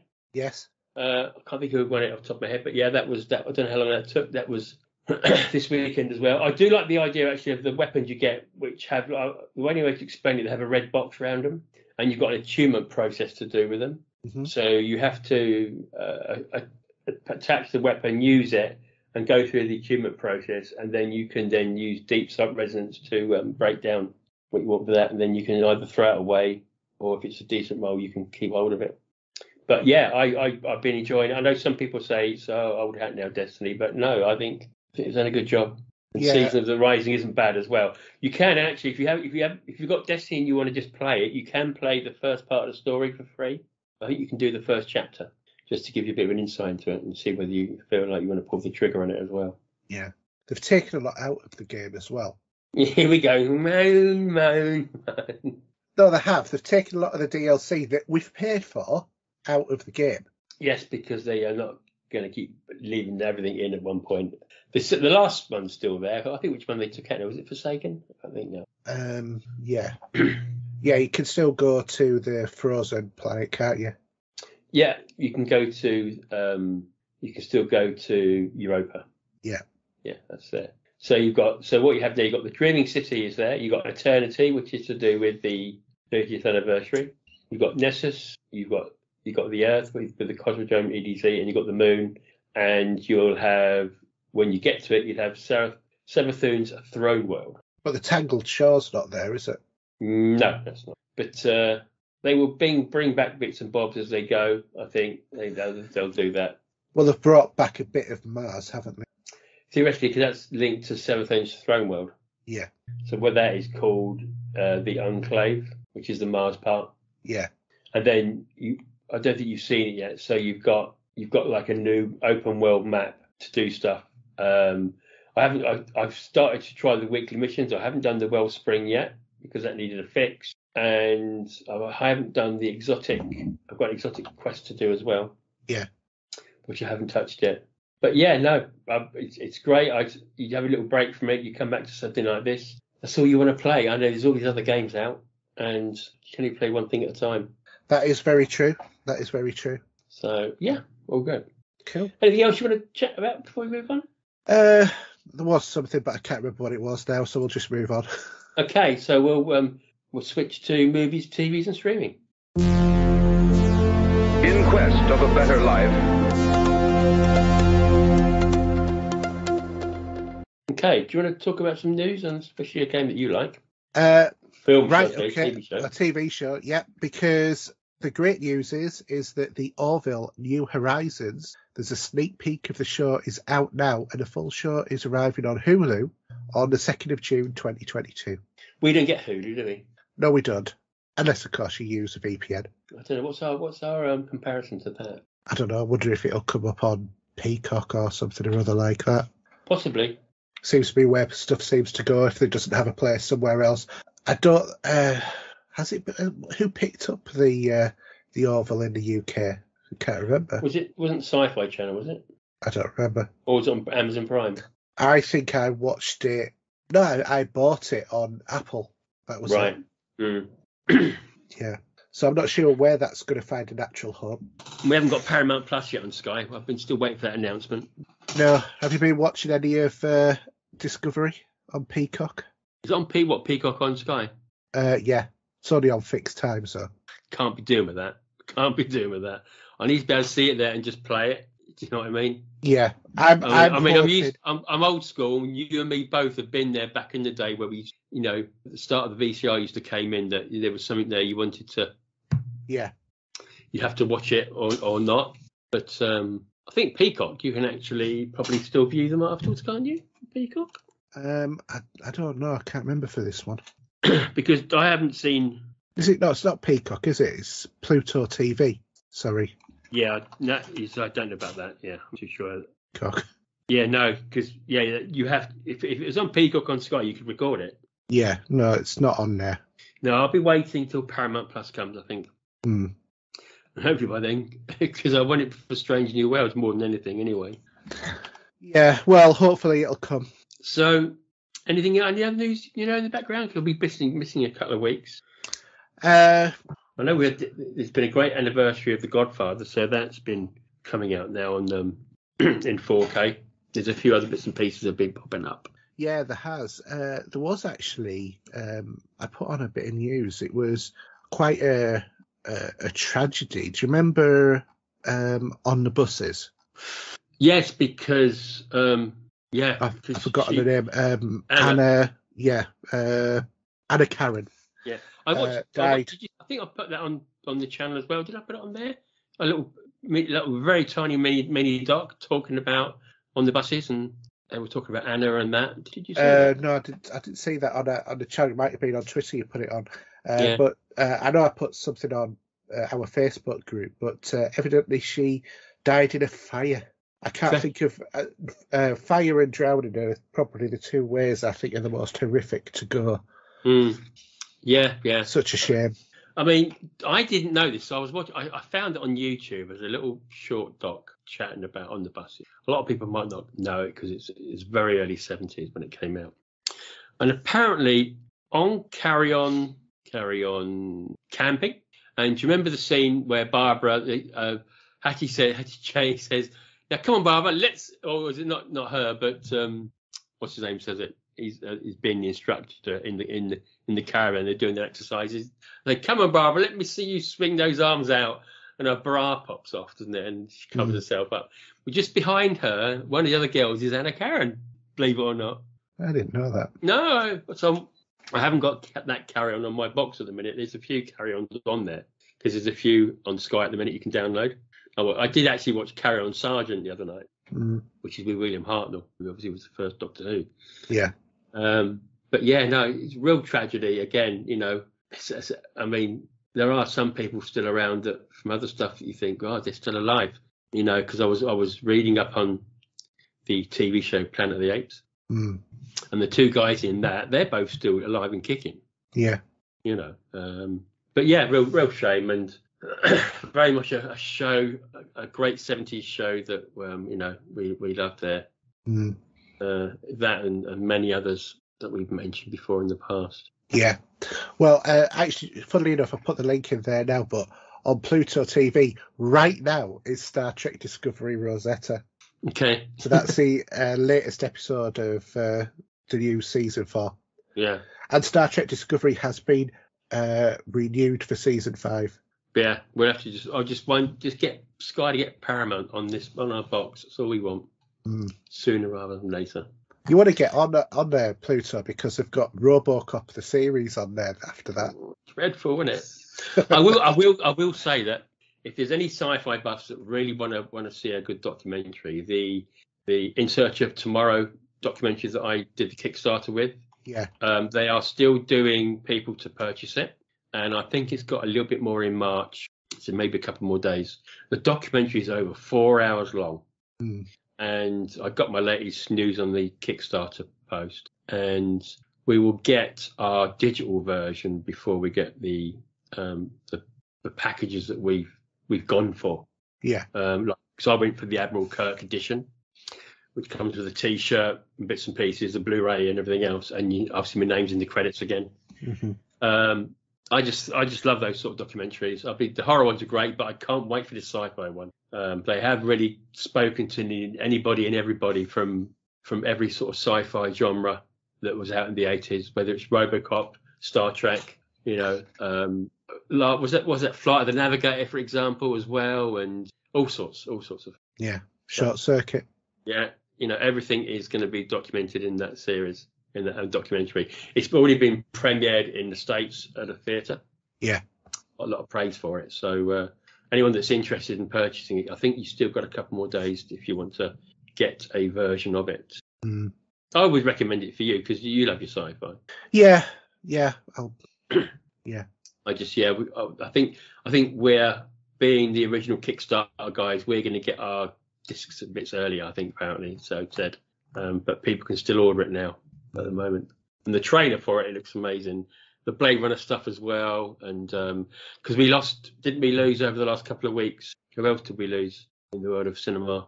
We lost Douglas Trumbull. Yeah, there was also Sally Kellerman as well, who was on MASH as Hot Lips, but she was also on Star Trek and Where No Man Has Gone Before. That's right. Yeah, I remember I put the post on there. Yeah. Real shame. It's what it is. So, all right, so let's move to cinema releases. I'll start with. So on the 11th of March, we've got Red Rocket and Masari Cheng, should I say? 18th of March, we've got X, the Nan movie. Oh, I know what that is, and that's dreadful. I'll say in a minute. Wolf, Paris 13 District, and The Phantom of the Opera. The Nan movie. No, The Phantom of the Open. Oh, sorry. Maybe I might read The Phantom of the Open. The Nan movie, right? I saw the trailer and I just saw it, noticed it in my corner of my eye, and I thought I'm not even going to watch it. So Right. do you remember Catherine Tate doing the Nan? And it was funny in Yes. the beginning of the show. Yes. And she's always swearing and that's what it's about. That's who it is. That the Nan movie is her character. So you've got the guy from Gavin and Stacey in it as well, who was a son, relative. But don't get me wrong. I remember, where did I see it? I was watching Graham Norton. Yeah. And Catherine Tate was on there, and I've never seen Tom Cruise laugh so much. So Catherine Tate was there. Tom Cruise was sitting on the bench as well, and Graham's talking about this character, saying that they went to cheer up some old ladies at this old people's home and that. And this is where she got the idea for the character. Right. And she starts getting into that character, and you see Tom, he's wetting himself, absolutely crying. But she did play it well, and I say for a character in a sketch show, it was brilliant, really good. Whether it needs to be a movie is another thing, and I don't think it would do. No, it's like Mrs. Brown Boys never needed to be a movie. Exactly, it didn't, and actually that's now dying a death. Mind you, to be fair, that never needed to be a TV series, let alone a movie. Well, you can flogging a dead horse, I'm saying at the moment with that, but no, yeah, but I do like Catherine Tate, and she's done some good stuff over the years in the sketch shows. But yeah, I would not recommend going. I mean, if it was on the telly, I'd maybe watch it just to see what it's about, because I'm not paying for it when it's on Sky Movies. But I certainly wouldn't go to the cinema to see it. It's some damn good movies out there, much more than that. Yeah, I mean, it's a bit like the Life on the Road with Ricky Gervais. I love Ricky Gervais, but that was a movie we didn't really need. Yeah, there are a few shows. Saying that, back in the day, it's quite funny because you used to get the TV shows like on the buses. Yeah, then they used to do a feature film, didn't they? Yeah, they did. And on the buses, had Mutiny on the Buses was one of them, which was, I'm sure if that was the one that was set like a Pontins holiday camp. Yeah. But they were funny, and they did what I think Love Thy Neighbour had a TV movie. Porridge certainly had a TV movie. I remember seeing that one, and I remember that very well. And that they all worked for some reason. It was just like a longer version of the TV show. But a sketch character stretched into 90 minutes, although saying that Alan Partridge was very funny, and I think that was very good. What, Alpha Papa? Yeah, I did like that. Yeah, but again, it was one that we didn't, I know, but do you know what? It made me laugh. Yeah. And I love Alan Partridge to death. I just can't get enough of him. And if he was in that sort of scenario with someone from Star Trek, then so be it with O'Brien. But yeah, it was. I did like that. I really did like that one. That's one of the probably few that is good. Anyway, do you want to go for the Blu-rays? Yep. So Blu-ray DVD releases. So we've got Coming to America, Blu-ray DVD, and 2, and then also Coming to America 1 and 2 on Blu-ray DVD. RoboCop the series from 1994 is on DVD. An even worse series than that is Supergirl season 6 on Blu-ray and DVD, or the complete seasons 1 to 6 of Blu-ray and DVD if you want to actually wish that we would be annihilated by a nuclear attack. The Green Mile Ultimate Collector's Edition is on 4K Blu-ray. The Green Planet from David Attenborough is also on 4K Blu-ray. Then on the 14th of March we've got an American Werewolf in London limited edition 4K Blu-ray. Mine's coming, and RoboCop is coming at the same time. That's right. Still work. Okay. Yeah, and I will actually, because I had saying that I had Phenomenon arrive the other day. Yeah. Another Dario Argento movie, 4K, brilliant transfer. Again, a lovely set. Can't wait for those two to come out. So I think they're both on roughly the same time. RoboCop as well. I can't remember. But I've got those penciled in with Xavi, only because I wanted the steelbook. And also that's the Arrow's 4K edition of that. Right. I have ordered a musical in 4K. Okay, this will be interesting because I went to see a musical. Hold a minute, is it in there? No, it's not. Okay. No, all I'm going to say is the musical I've ordered is possibly the best musical ever. It has the songs. It has a good story. It's funny. So when are you getting the Rocky Horror Picture Show? No, it's not the Rocky Horror, but it's older than. So that's about as far back as I go for anything that's decent in. Can I see? I've got the DVDs. Actually, anyway, it's Singing in the Rain. Oh, okay. And it is, as much as The Wizard of Oz is a piece of art in its own right, for what that is, Singing in the Rain is just miles above the rest. It's got it's a great story. Some people may just glance over it, if you know what I mean. You could be one of those sort of people, but when you actually when you watch what the story's about and how clever it is, but it's the idea of bringing talkies in for the first time. Obviously, the jazz singer, I think, was the first talkie, but it's brilliant and it's so well done. Right. And you've got what's her name now? What's her name from Star Wars? Her mum's in it. Carrie Fisher. Carrie Fisher, yeah, she's in it as well, and she's brilliant in it. She looks lovely. When she was that age, she was gorgeous, and with Donald O'Connor and. So you are talking Kelly. about Carrie Fisher's mum, aren't you? Because otherwise, I'm going to get quite anxious about this conversation, saying she looked lovely. Yeah, because Carrie Fisher would bring you like a kid. Yeah, she did. She was brilliant. Right. Okay. It's such a great movie. And giving me a fright there. Thinking what you were admitting to on live on the podcast. No, it's all right. It is what it is, but it's my all-time favourite musical. Fair enough. I do own a couple of others. I mean, I do have a copy of Grease. That's one of those that I have. But it's just one of those MGM musicals. Just fantastic. That's not coming out for a while. And also, I've got The Great Escape coming as well. Right. Okay. In 4K. I am denied about it. I did look into it, and because there was a Criterion edition, which was a 4K transfer, but not 4K, which is on American. But this one here is a proper. So we'll see when that comes up. That will be coming in the post soon, I think, actually, that one. So there's not much else coming out, is there? Looking at that list you got there, it's not a great deal. No, it's really quite poor at the moment. I've not sort of dropped on anything. I've been buying loads of Blu-rays and particularly 4K Blu-rays recently. Yeah, but, actually, there's another good. Crystal Lake Memories is quite good, which is the history of Friday the 13th. All right, okay. I did pick up this one. Blurred. Go back. Oh, yeah, okay. Yeah, The Eternals on Steelbook, which is nice.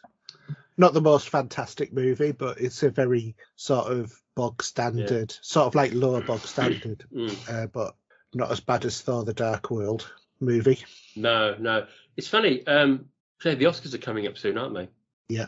And they've actually taken out now. They've got a list that'll show live, and they have ones they don't. They've actually taken the soundtrack one off that live session as well now, which I thought, great. They're getting worse with that, with what they drop out.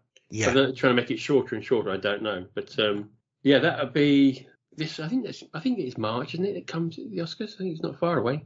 Something like that. But I can see probably something like June picking something up maybe, and it'd be nice to see No Time to Die to get something out of it, even though it's not there for. It'd be there for technical achievement of some kind. No. Well, I mean, it was a good movie. It was definitely the best of the Daniel Craig Bond movies. How it ended, but Yeah, it is what it is. But it'd be interesting to see what comes out on top there. And I think I'm hoping probably June will pick quite a fair bit of that up. Yeah. But there are a few other bits and pieces that might stumble in its way. But all right, anyway, so cinema charts, what we got? So at number 5 up from 6, we've got No Time to Die. At number 4, staying where it is Dune. At number 3, down from 2, is Encanto.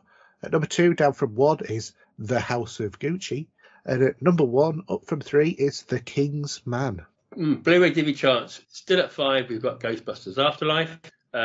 Re-entry at 4, we've got Doctor Who Collection Season 14, which I think is a Tom Baker years, maybe, as a guess. Re-entry at 3, we've got Captain America Winter Soldier. We've got No Time to Die, up from 4 to 2, and up from 2 to 1, we have June. So Debbie Reynolds is, something's just picking your head. Debbie Reynolds was Carrie Fisher's mum. Yeah. And also we did lose someone else as well, didn't we, this week, or last week, from the Ghostbusters era. So the director of Afterlife. Oh, yes. Yeah, the director of Ghostbusters. Yeah, because his son directed Afterlife. Yeah. But I think I still haven't seen it yet, but... to be fair, I think Afterlife isn't bad.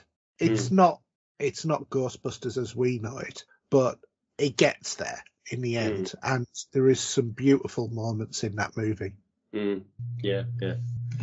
But yeah. Okay, so I haven't got a lot to talk about what we've been watching, but I'm sure it's something you want to talk about there. I can see. So should we move straight into that? Yeah, okay. So shall I do mine first, and the one that we both watched? I'll just briefly talk about mine on the way out. But yeah, let's talk. You can make. There's one thing you watched. I've actually seen some of it myself anyway. So yeah, okay. So that is Picard, the new Star Trek season 2 of Sir Patrick Stewart's incarnation of Star Trek, shall we say? Just as a first off, I'm not presently planning on doing the deep dives, because obviously that was Alan and myself who did that. I know Steve can't commit to doing the deep dives. So not planning on doing it at the moment. That might change. If you want it, let us know. But anyway, so Picard's back. First show was on Friday.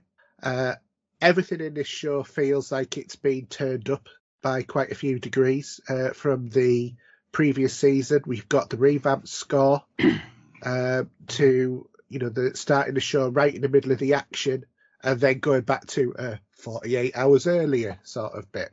I'm not going to spoil, but basically the basic premise of the show, this is only what you're going to learn in the first sort of like 15 minutes for most part, is that the Chancellor of Starfleet is now Captain Picard, or Admiral Picard, and he's living back in his chateau. So even though we got the picture that he was off for a new space adventure in La Sirena at the end of the last season, that's not how it worked out.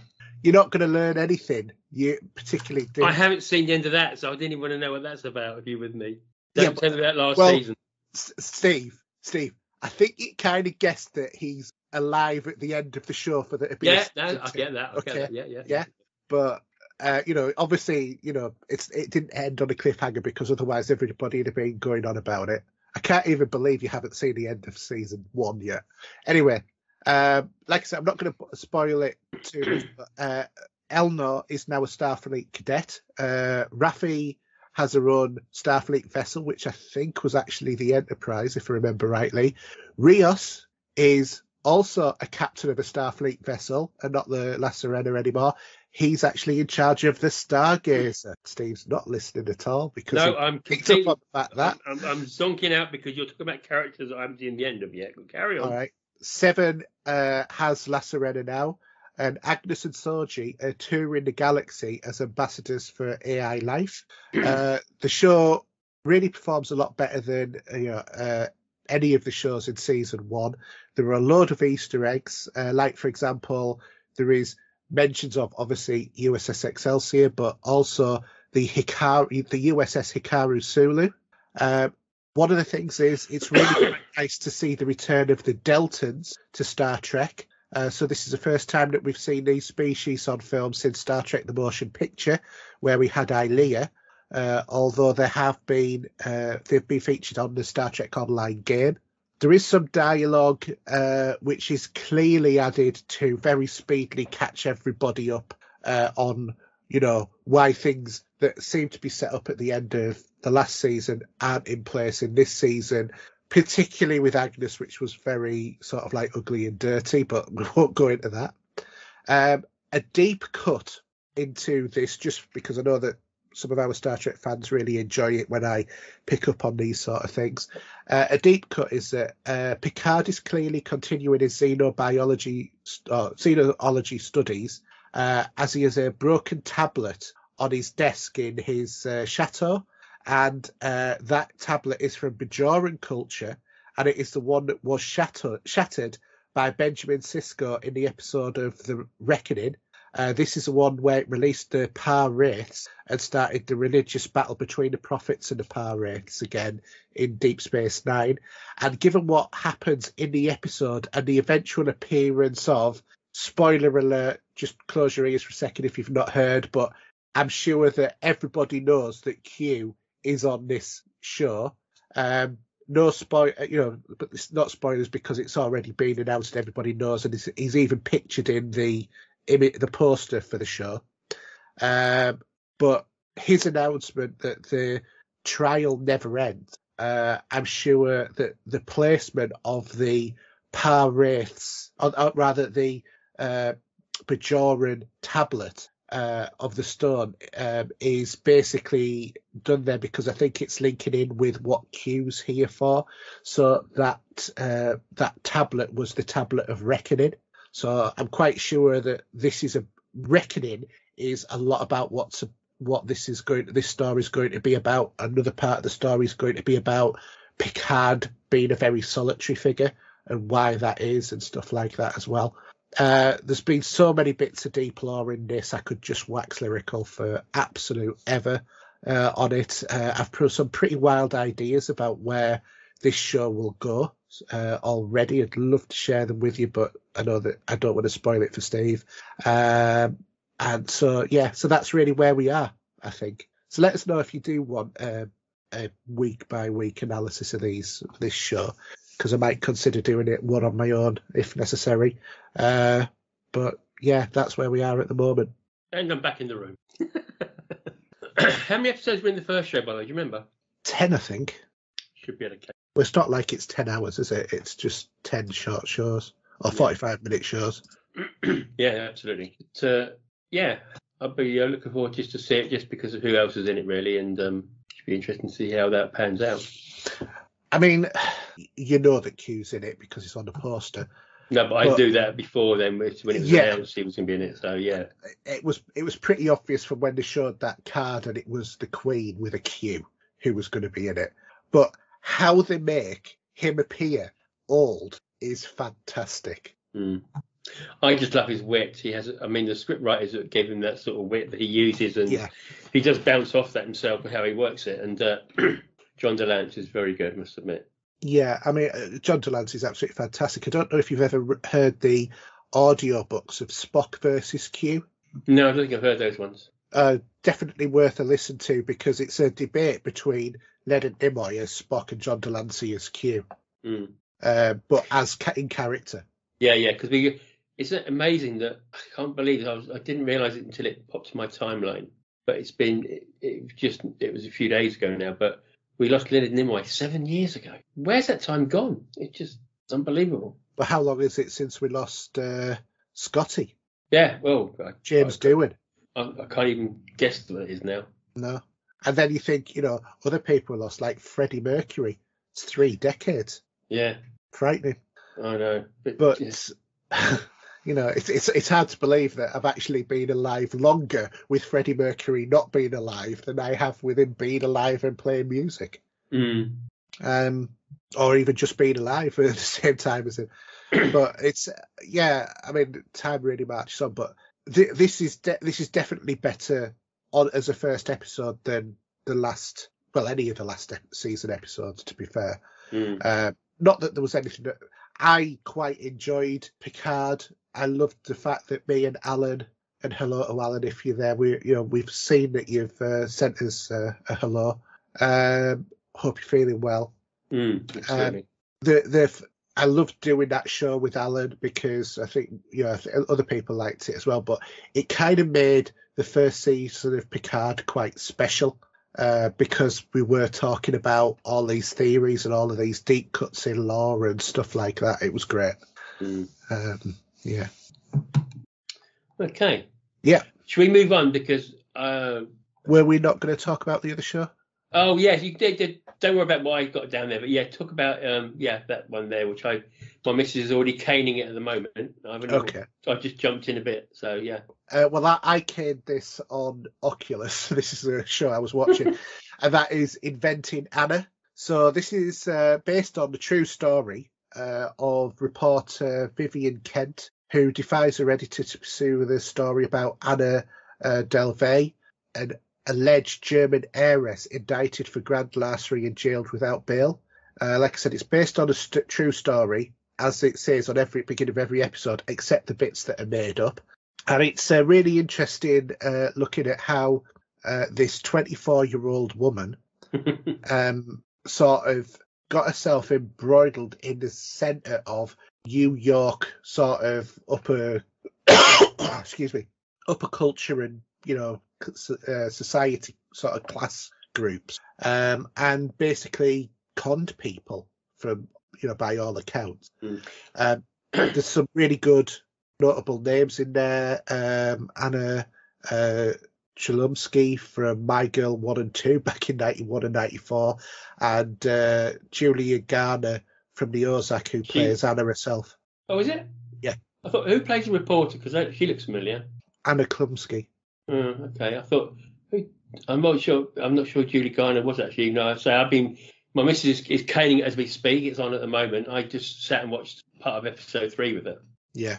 It's the most unusually timed thing I've ever come across, because episodes range from between 59 and 82 minutes. There's no 2 episodes that are the same length. When she first mentioned it to me, she's talking about the premise of the show. Yeah, it was real. She really was jailed. Yeah, I was thinking, I said, are you sure you're not about a movie with Tom Hanks, are you? Because I was thinking of the Tom Hanks Spielberg movie where the guy was impersonating pilots. Catch Me If You Can. Yeah, which is a fantastic movie. That's a really good film. And I thought, I said, you sure not about this? Because, the way she came across originally, until I looked into it and saw what it was on about. But no, and evidently she served her 4 years, got released, started doing it all again, and is now back in jail. Oh, no, sorry. She's back. Is that a spoiler then at the moment? Is it because she exceeded her visa? That was it. So she's going through extradition. Because that was the bit before we started here, I was eating my KFC and I was just watching it. She had it on and I sat with her, Mrs. Yeah. And she was running up this credit card bill like you wouldn't believe to a member of the family or something, or whoever it was. No, it was a friend, wasn't it? Was it a friend with the American Express card? Yeah, it was. Because it was it was the American Express card of her friend's business. Ironically, though, this is something you might not know. The person that created the show, she created the hospital drama. Why is my brain? I must be a dementia coming in a minute. ER? No, it's not. It's Grey's Anatomy. Oh, Grey's Anatomy. Yeah, Shonda Rhimes. Because when she mentioned it to me the other day, and I just saw her name pop up on the screen when we sat down earlier before we came into this show. Yeah, I've not watched that. No, but she's done there's a few shows that link together for Grey's, and there's a firefighting show as well, which links to the same district. Yeah. But this is her doing. But yeah, what I've seen of it is quite interesting, and I'll probably drop in and out with it as it's on. But tell me more.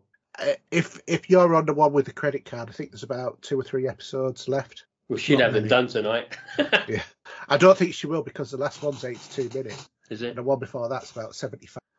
So she might have got through the 2. The one we was watching was one where she said, "I got delivered this box, and it was a peacock." Oh no, that was earlier.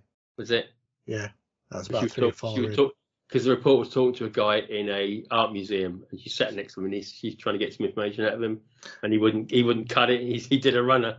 Yeah, no, that's the solicitor that she tries to get to sort out all of the bank loans, isn't it? That one. It was a bald guy with glasses. Yeah, it's a really. I looked at it and I thought, don't think I'm really going to enjoy this, but I don't know what else to watch, so I put that on, and I just ended up caning it over 3 or 4 nights. Yeah. It took longer because the episodes are so long, being over an hour each. So it's like watching a movie a night, basically, to watch 2 of them together. Yeah, sure. But like I said, I just stuck on the Oculus and laid on the sofa and watched them while she was watching the other stuff. No, I did watch a film last night. It's quite an old one, but I don't know why I saw it on Netflix. I thought Mrs. not seen it, but actually she had. But you know what? It's not like her to watch a film second time, but we actually sat and watched it, and that was Alive. All right, yeah. Which is about the I think they were a South African rugby team. I can't remember. The true story of them crashing in the Andes and having to go to the point of that they have to start eating the dead to stay alive. And they were in the Andes, I think, for over a year, something like that. Right. Terrific story, very well put together. Really, if you've not seen Alive, it is on Netflix. And was that the one where they turned to cannibalism? Yeah, so they started eating. They did, because they were in the ice. Yeah. Very interesting to see how you'd have to play that if you're in that position. But it is a true story, and very well done. worth a watch, I'd say. Yeah. But yeah. Anyway, should we? We'll move on then quickly to the listeners' questions. Yeah. John, what's happening to us?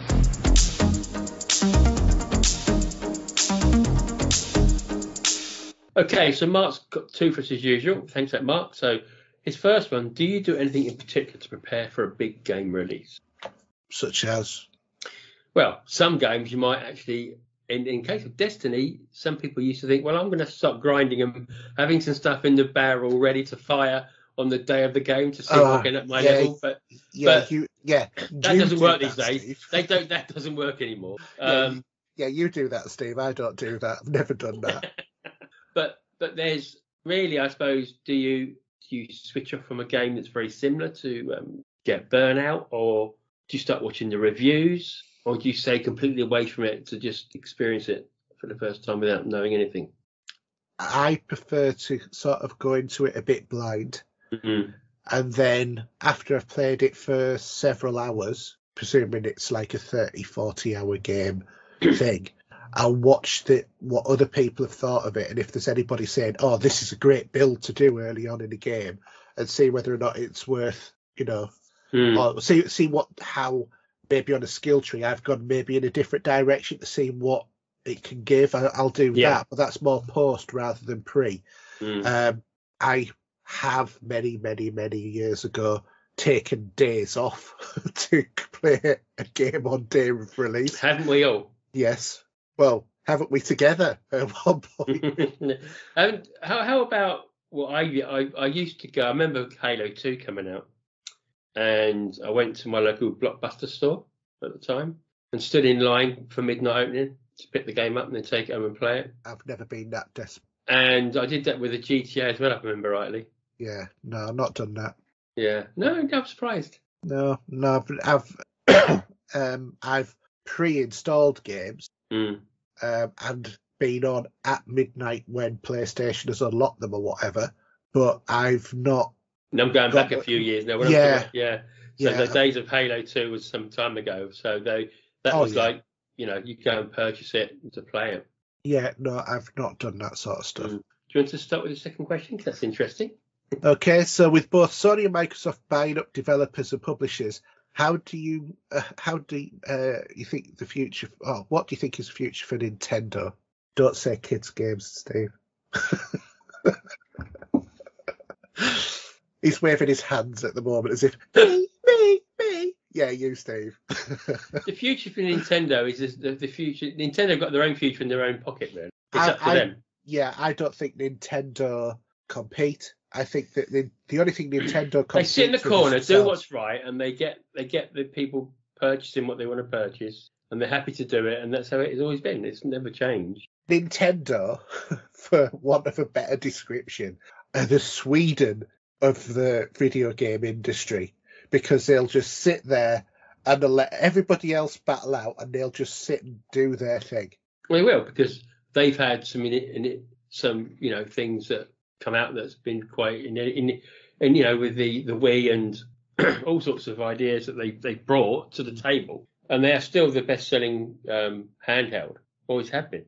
And they're also a very cash-rich company to the extent of, if they really wanted to go in competition with Microsoft and Sony, I think that they could probably wipe the floor with them in the long run, because they would have more cash to throw about. Maybe not against Microsoft as much, but certainly against Sony.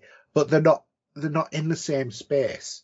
They have their brand, they have their thing. And I think that they're happy to develop that and push the boundaries where they want to. They've done that cardboard stuff that integrates with the controller and stuff like that as well.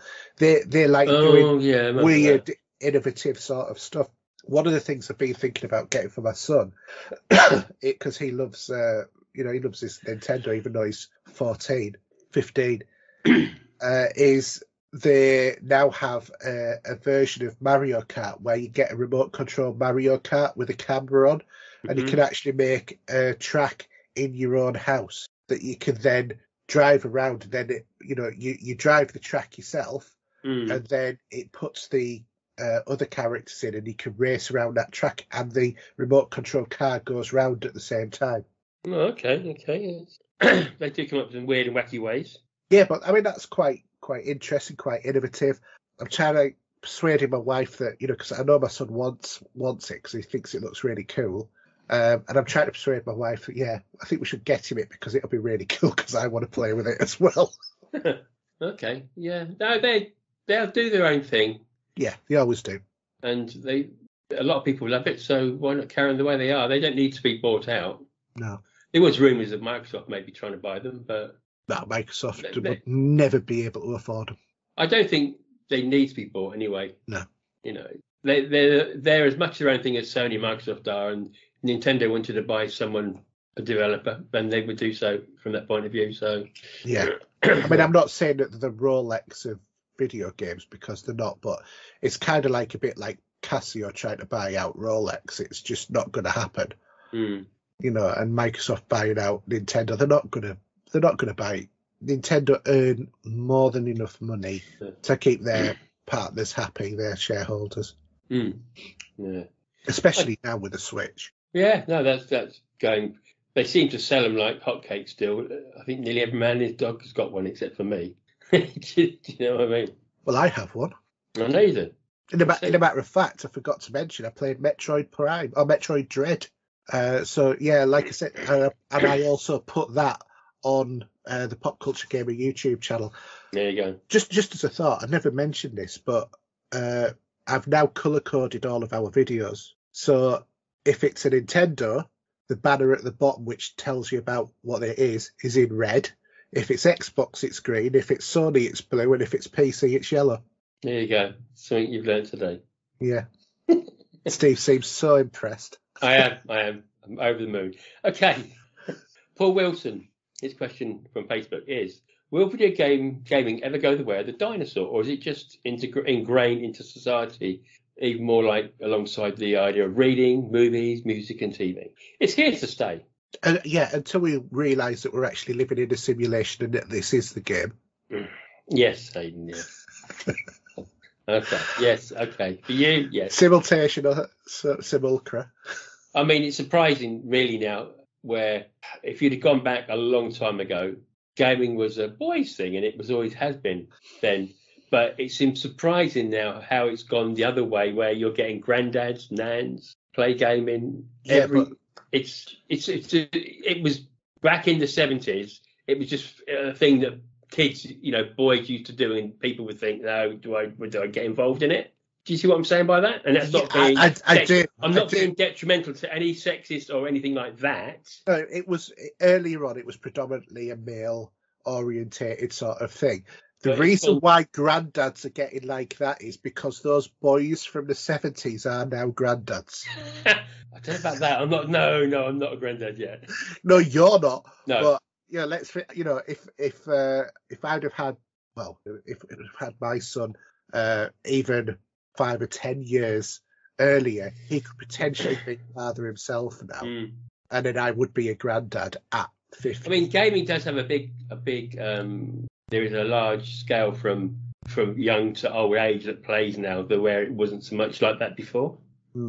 And you're getting more and more different types of people now actually joining in with it. But I think also I think the games that are attractive to the teens to the early 20s are very different games to the games. You see, my daughters would have never played gaming when they were very, very young. But I think it's only because my youngest picked, because living with a load of boys that she got involved with it. And my oldest daughter as well. I mean, she's got her own place now, and they've got an Xbox sitting at home at the moment, which I don't think would have been their thing, to be honest. Even though I know my oldest used to like playing the old SingStar stuff and all that. Yeah. But no, I think there's the range for people playing games it's gone bang. It's huge. It's every culture. It's really every man his dog, if it's the right term of phrase to use. Do you know what I mean? Oh yeah, I mean, I used to think probably up until about 4 or 5 years ago, I was a bit of a freak, being a late 40-year-old playing video games. And it was when I was talking to a guy who was a very, very senior police officer, sort of like superintendent level, who turned round to me, said, "Oh, well, I do a podcast." He said, "What do you do it on?" And I said, "Oh, video games and movies, tech." And he was like, "Oh, great, I'll listen because, I like a bit of Call of Duty." And I was sort of like, You look like a bit. It's not me. It really is. It's not just something that I have held on to since being a kid. It is something more in common with our, because he was slightly older than me, more closer to your age, I would have said. Okay. He's well, there's a 6-year age gap between us, isn't there? Yeah, sure, yeah. So, and that's all I mean by that. I don't mean anything. No. But, I was sort of like thinking, because you do, as if you're isolated as a video gamer in your circle of friends, because none of my friends play video games. My brother-in-law does. I don't play video games with him because he plays Fortnite, and to me, as a 54-year-old guy, he's probably a little bit old to be playing Fortnite, but there you go. That, to me, is more of a teen, 20-year-old game. But I don't know, I've always sort of like felt maybe there's just something a little bit odd about me, but it's not. It's just... Well, you remember back in the day, I remember, where would I, just an example, I remember watching, certain films I watched, and in the school playground, you'd have these little two specky kids in the corner who are into computers and playing video games, and everyone else was used to playing football, and they all think they're sort of completely different over there. Do you know what I mean? It was... Yeah. Yeah. And there'd be like a geeky chess club to play chess or something. And it's... As a lifelong geek, I can say... Do you see what I'm saying by that? You come across that? Yeah, but I would say as a lifelong geek, I can, in all honesty, say it annoys the hell out of me that the jocks from school have now invaded my culture. Yeah. You're not welcome here. Go back and look at You football. bullied me at school when I was 7, all right, because I like to do this, and you were just playing football. I suppose that the advantage is that now I have the upper hand because this is my world and you're a guest. Yeah. But it's there to stay as much, and I say sometimes it grows as much as movies does. So. Well, most of the video game industry is worth more than the movie industry now. Yeah. And it uses all of the same technologies. Yeah. It uses all the same actors. Yeah. All the sort of mocapping they do and stuff like that, and everything else. Voiceovers, a lot. Yeah, the whole stage of getting a game from script to music scores. Yeah, exactly, and it's here to stay. Who'd have thought, going back to the Commodore 64 Spectrum's Atari ST sort of era, we would have records in the 21st century of video game soundtracks. Yeah. Let alone ones that cost over £100 like the Final Fantasy one. Yeah. As it is now. Is it really good? Yeah. I take it that's going to be sold shortly. No, I love it. But, no, it is. It's definitely. Yeah. Anyway, should we swiftly move on? It's getting to. Okay, so Jason Toon, gatekeeping. This is going to be an interesting debate. Should everything we enjoy be accessible and have representation for everyone else, or does gatekeeping protect what we enjoy from being ruined? Take the new Rings of Power series as an example. Fans of Lord of the Rings are upset about how they are making drastic changes to the law in order to make it inclusive and have diversity. Or Souls-like games where some people want an easy mode. But doesn't that undermine what the franchise is about? Go on, Steve. I'm going to let you go first on this one. I can see both sides of the coin for that. Yeah. But I don't agree. I agree about, say, some people saying if you want an easier mode in a Souls game, why not? It's like Cuphead. People have asked for an easy mode in that because it was so damn hard. But when you're talking about books like Lord of the Rings, that seems a bit disrespectful from my point of view. It's like breaking. It's like you're breaking. I suppose it's all about law and something else. It doesn't matter what it is, but yeah, I don't blame them kicking off for that. I mean, what about the writer of the books? What was his thoughts on that? Yeah, he's probably. I don't know if he's getting involved in the series or not. I don't know. Well, I mean, there's lots of examples, isn't there, in terms of where they've changed law. The travesty of the timeless child in Doctor Who, for example. I'm not even a big Doctor Who fan, and I'm completely insulted by what happened to the law because of that one episode. And I, like I said, Doctor Who is not something I'm normally passionate about, but I passionately disagree with what they did with that episode and rewrote 50 years of history. And even Star Trek's had a bit of a painful twist. And whether or not people are happy with it or not is two sides of the coin there. Well, one example I can think of that, remember Star Trek's always strove to be as inclusive as possible, is the whole Hikaru Sulu is married to another man sort of thing in Star Trek Beyond. And even George Takei disagreed with it because it rewrote the law, even though he is gay and he is married to another man, but he came out and said he didn't agree with them changing the character. I mean, you could debate this for days, and also you could say the wrong things and upset someone.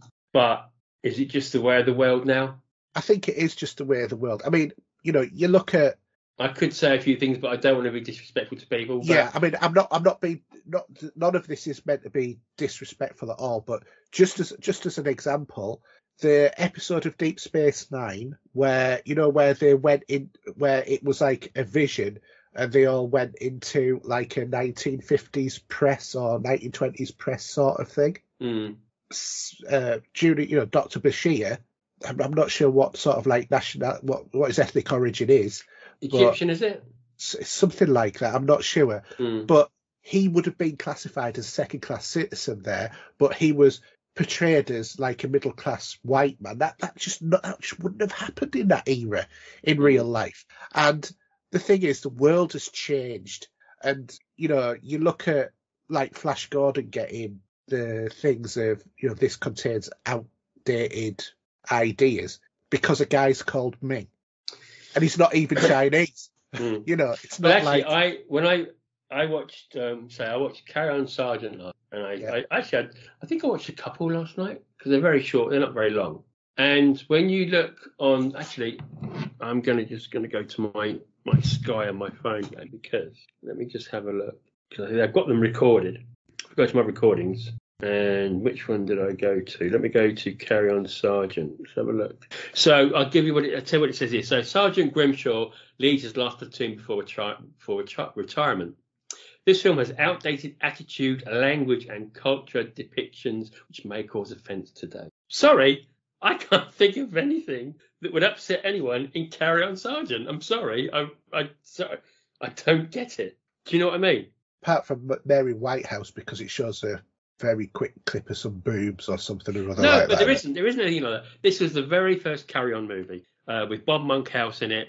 It's not the one where they've got the two sort of prefab. Oh, it's the police one, isn't it? I was thinking of. No. This is black and white. This is William Hartnell was the sergeant.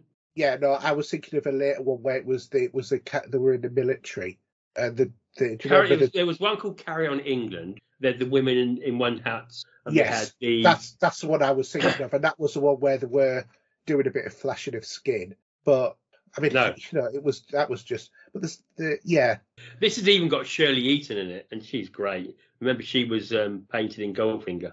Yes, she died recently as well, didn't she? She did, yeah. And in Carry On Sergeant, because it's the very beginning of the film, you see Bob Monkhouse at his wedding, and Shirley Eaton's his wife, and they're reading the bits of paper from reports of get wells and happy getting married, and then one they say, "Hey mate, you've just been called up," and Bob Monkhouse gets on the train, and his wife goes and breaks in there as such and works in the canteen to see her husband. Yeah, but the world has changed, and the world has changed, and I think it's a good thing that the world has changed and that there is representation, because people can then relate more to characters and stuff like that. But unless it is deliberately offensive or is offensive to groups, I don't think that stuff should be renewed. I don't agree with the concept of a female, in inverted commas, James Bond, because James Bond is a white Scottish male. Full stop. That's the way he's wrote. That's how is described in the books, that's the law.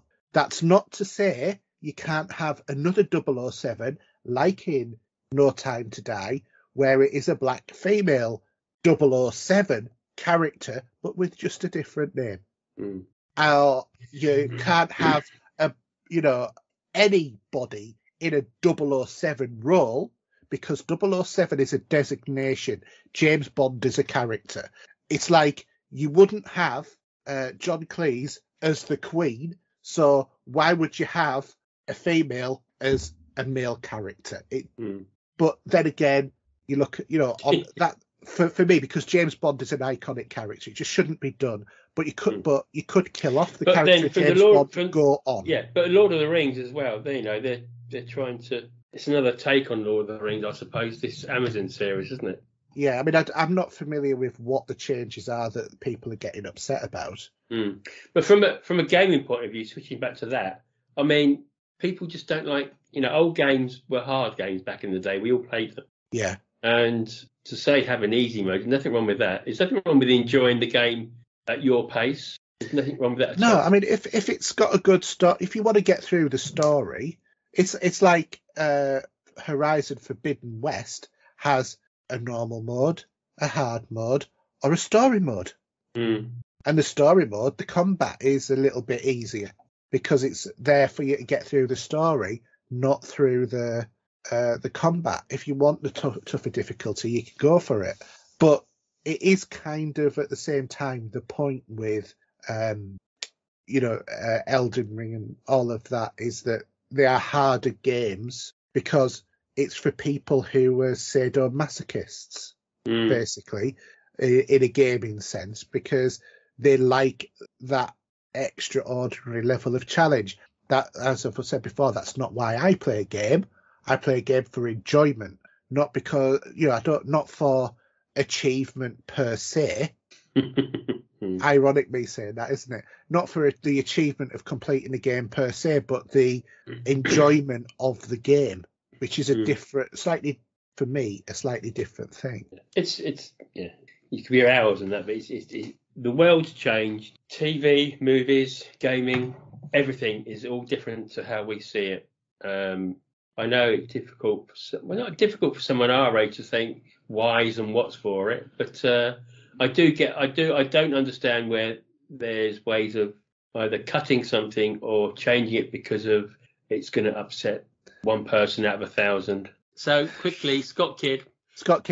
With Wrath coming to WoW Classic, what game or expansion for a game would you have liked to play again, or played again all over? Something that you can't play today. All of the content that Destiny has taken off me, please. You finished it all? Oh, yeah, about it. Yeah, but I want to play it again. After all, I've already played it about 400 times, and that's just for you. And you're coming away from this anyway. You've not even purchased the whole season, so I've got the whole season. I've just not purchased the year seasons. Yeah, I know. Yeah, I've got this season. Yeah, I just didn't see the point in spending all of that money because it was a lot more money to buy the whole year when it was actually worked out to be cheaper because of the deal I got on that it was actually cheaper to just buy each season as it comes because it's only 1,000 silver. If you do play it, you might not. Yeah, because if I don't, then I've saved that money as well. That $8.49. So, any expansion would you like to play again of any kind, or? Yes, the content that Destiny's taken. I wasn't being serious there. I don't know why you thought I was joking. Just to wind you up. It's not really joking, but yeah, there are rhymes and reasons for but. I understand that, but equally, it's something that we've paid for that they've taken off us. I think we'll leave it there, shall we? Well, you haven't answered your part of it. I can't think of it, to be honest. Most things I can replay anyway, so it's stuff like some expand. Well, they get extra games, don't they? Really, but any sort of expansion game I've ever played will be this, really, because before it, if it's like Fallout, I've got all the expansion anyway. It doesn't matter which Fallout game it is, I've all got each of the we'll call it DLC in this point of view. I can still go and play today. I suppose one that was for you would have been BioShock. Well, I can still play them. No, but for Infinite, because you couldn't, now you can. But there was a point where you couldn't play it, wasn't there? Oh, what, the DLC? Yeah, So I got bummed over. yeah. Yeah, that was to do with the last game, wasn't it? I think I can't remember now. Might have been, but yeah, still a good. Yeah, very very cleverly done. That if you've not played it, you probably haven't, have you? I have. Oh, you did. Oh, okay. I wouldn't spoil it for anyone that hasn't though, because it's very clever how it ends up and finishes. Yes, and who you are. Yeah, it's mind blowing. I think is the word I think on that one. So yeah. Anyway, I think we have to call it a night. I think we're heading you. I think so. Okay, so signing off. Twitter @Steve07. PSN ID is the real Steve07. Xbox 07 and YouTube channel The Vinyl Cues. I'm nearly at 300 now. It's creeping up a bit more again. Yeah, well slowly but surely. Haydn, do you want to blast out everything that is you? Yeah, sure. So it's HERJ on JUK on everything. That's Twitter, PSN, Xbox Live, Steam, you name it. Apart from Epic, which it's Pop Culture Gamers. And then if you want to follow the show, you can go to youtube.com/Pop Culture Gamers to see all of the videos. Like I said, there's been a load of videos added this week. Our Twitter is Pop Culture Gamer. There's our Facebook group. There's our Facebook page. You can also email podcast@popculturegamers.co.uk and our website anchor.fm/popculturegamers. All in one breath. Yeah. So just last thing to say, it's a good night from me. And it's a good night from him. Good night, guys. Good night.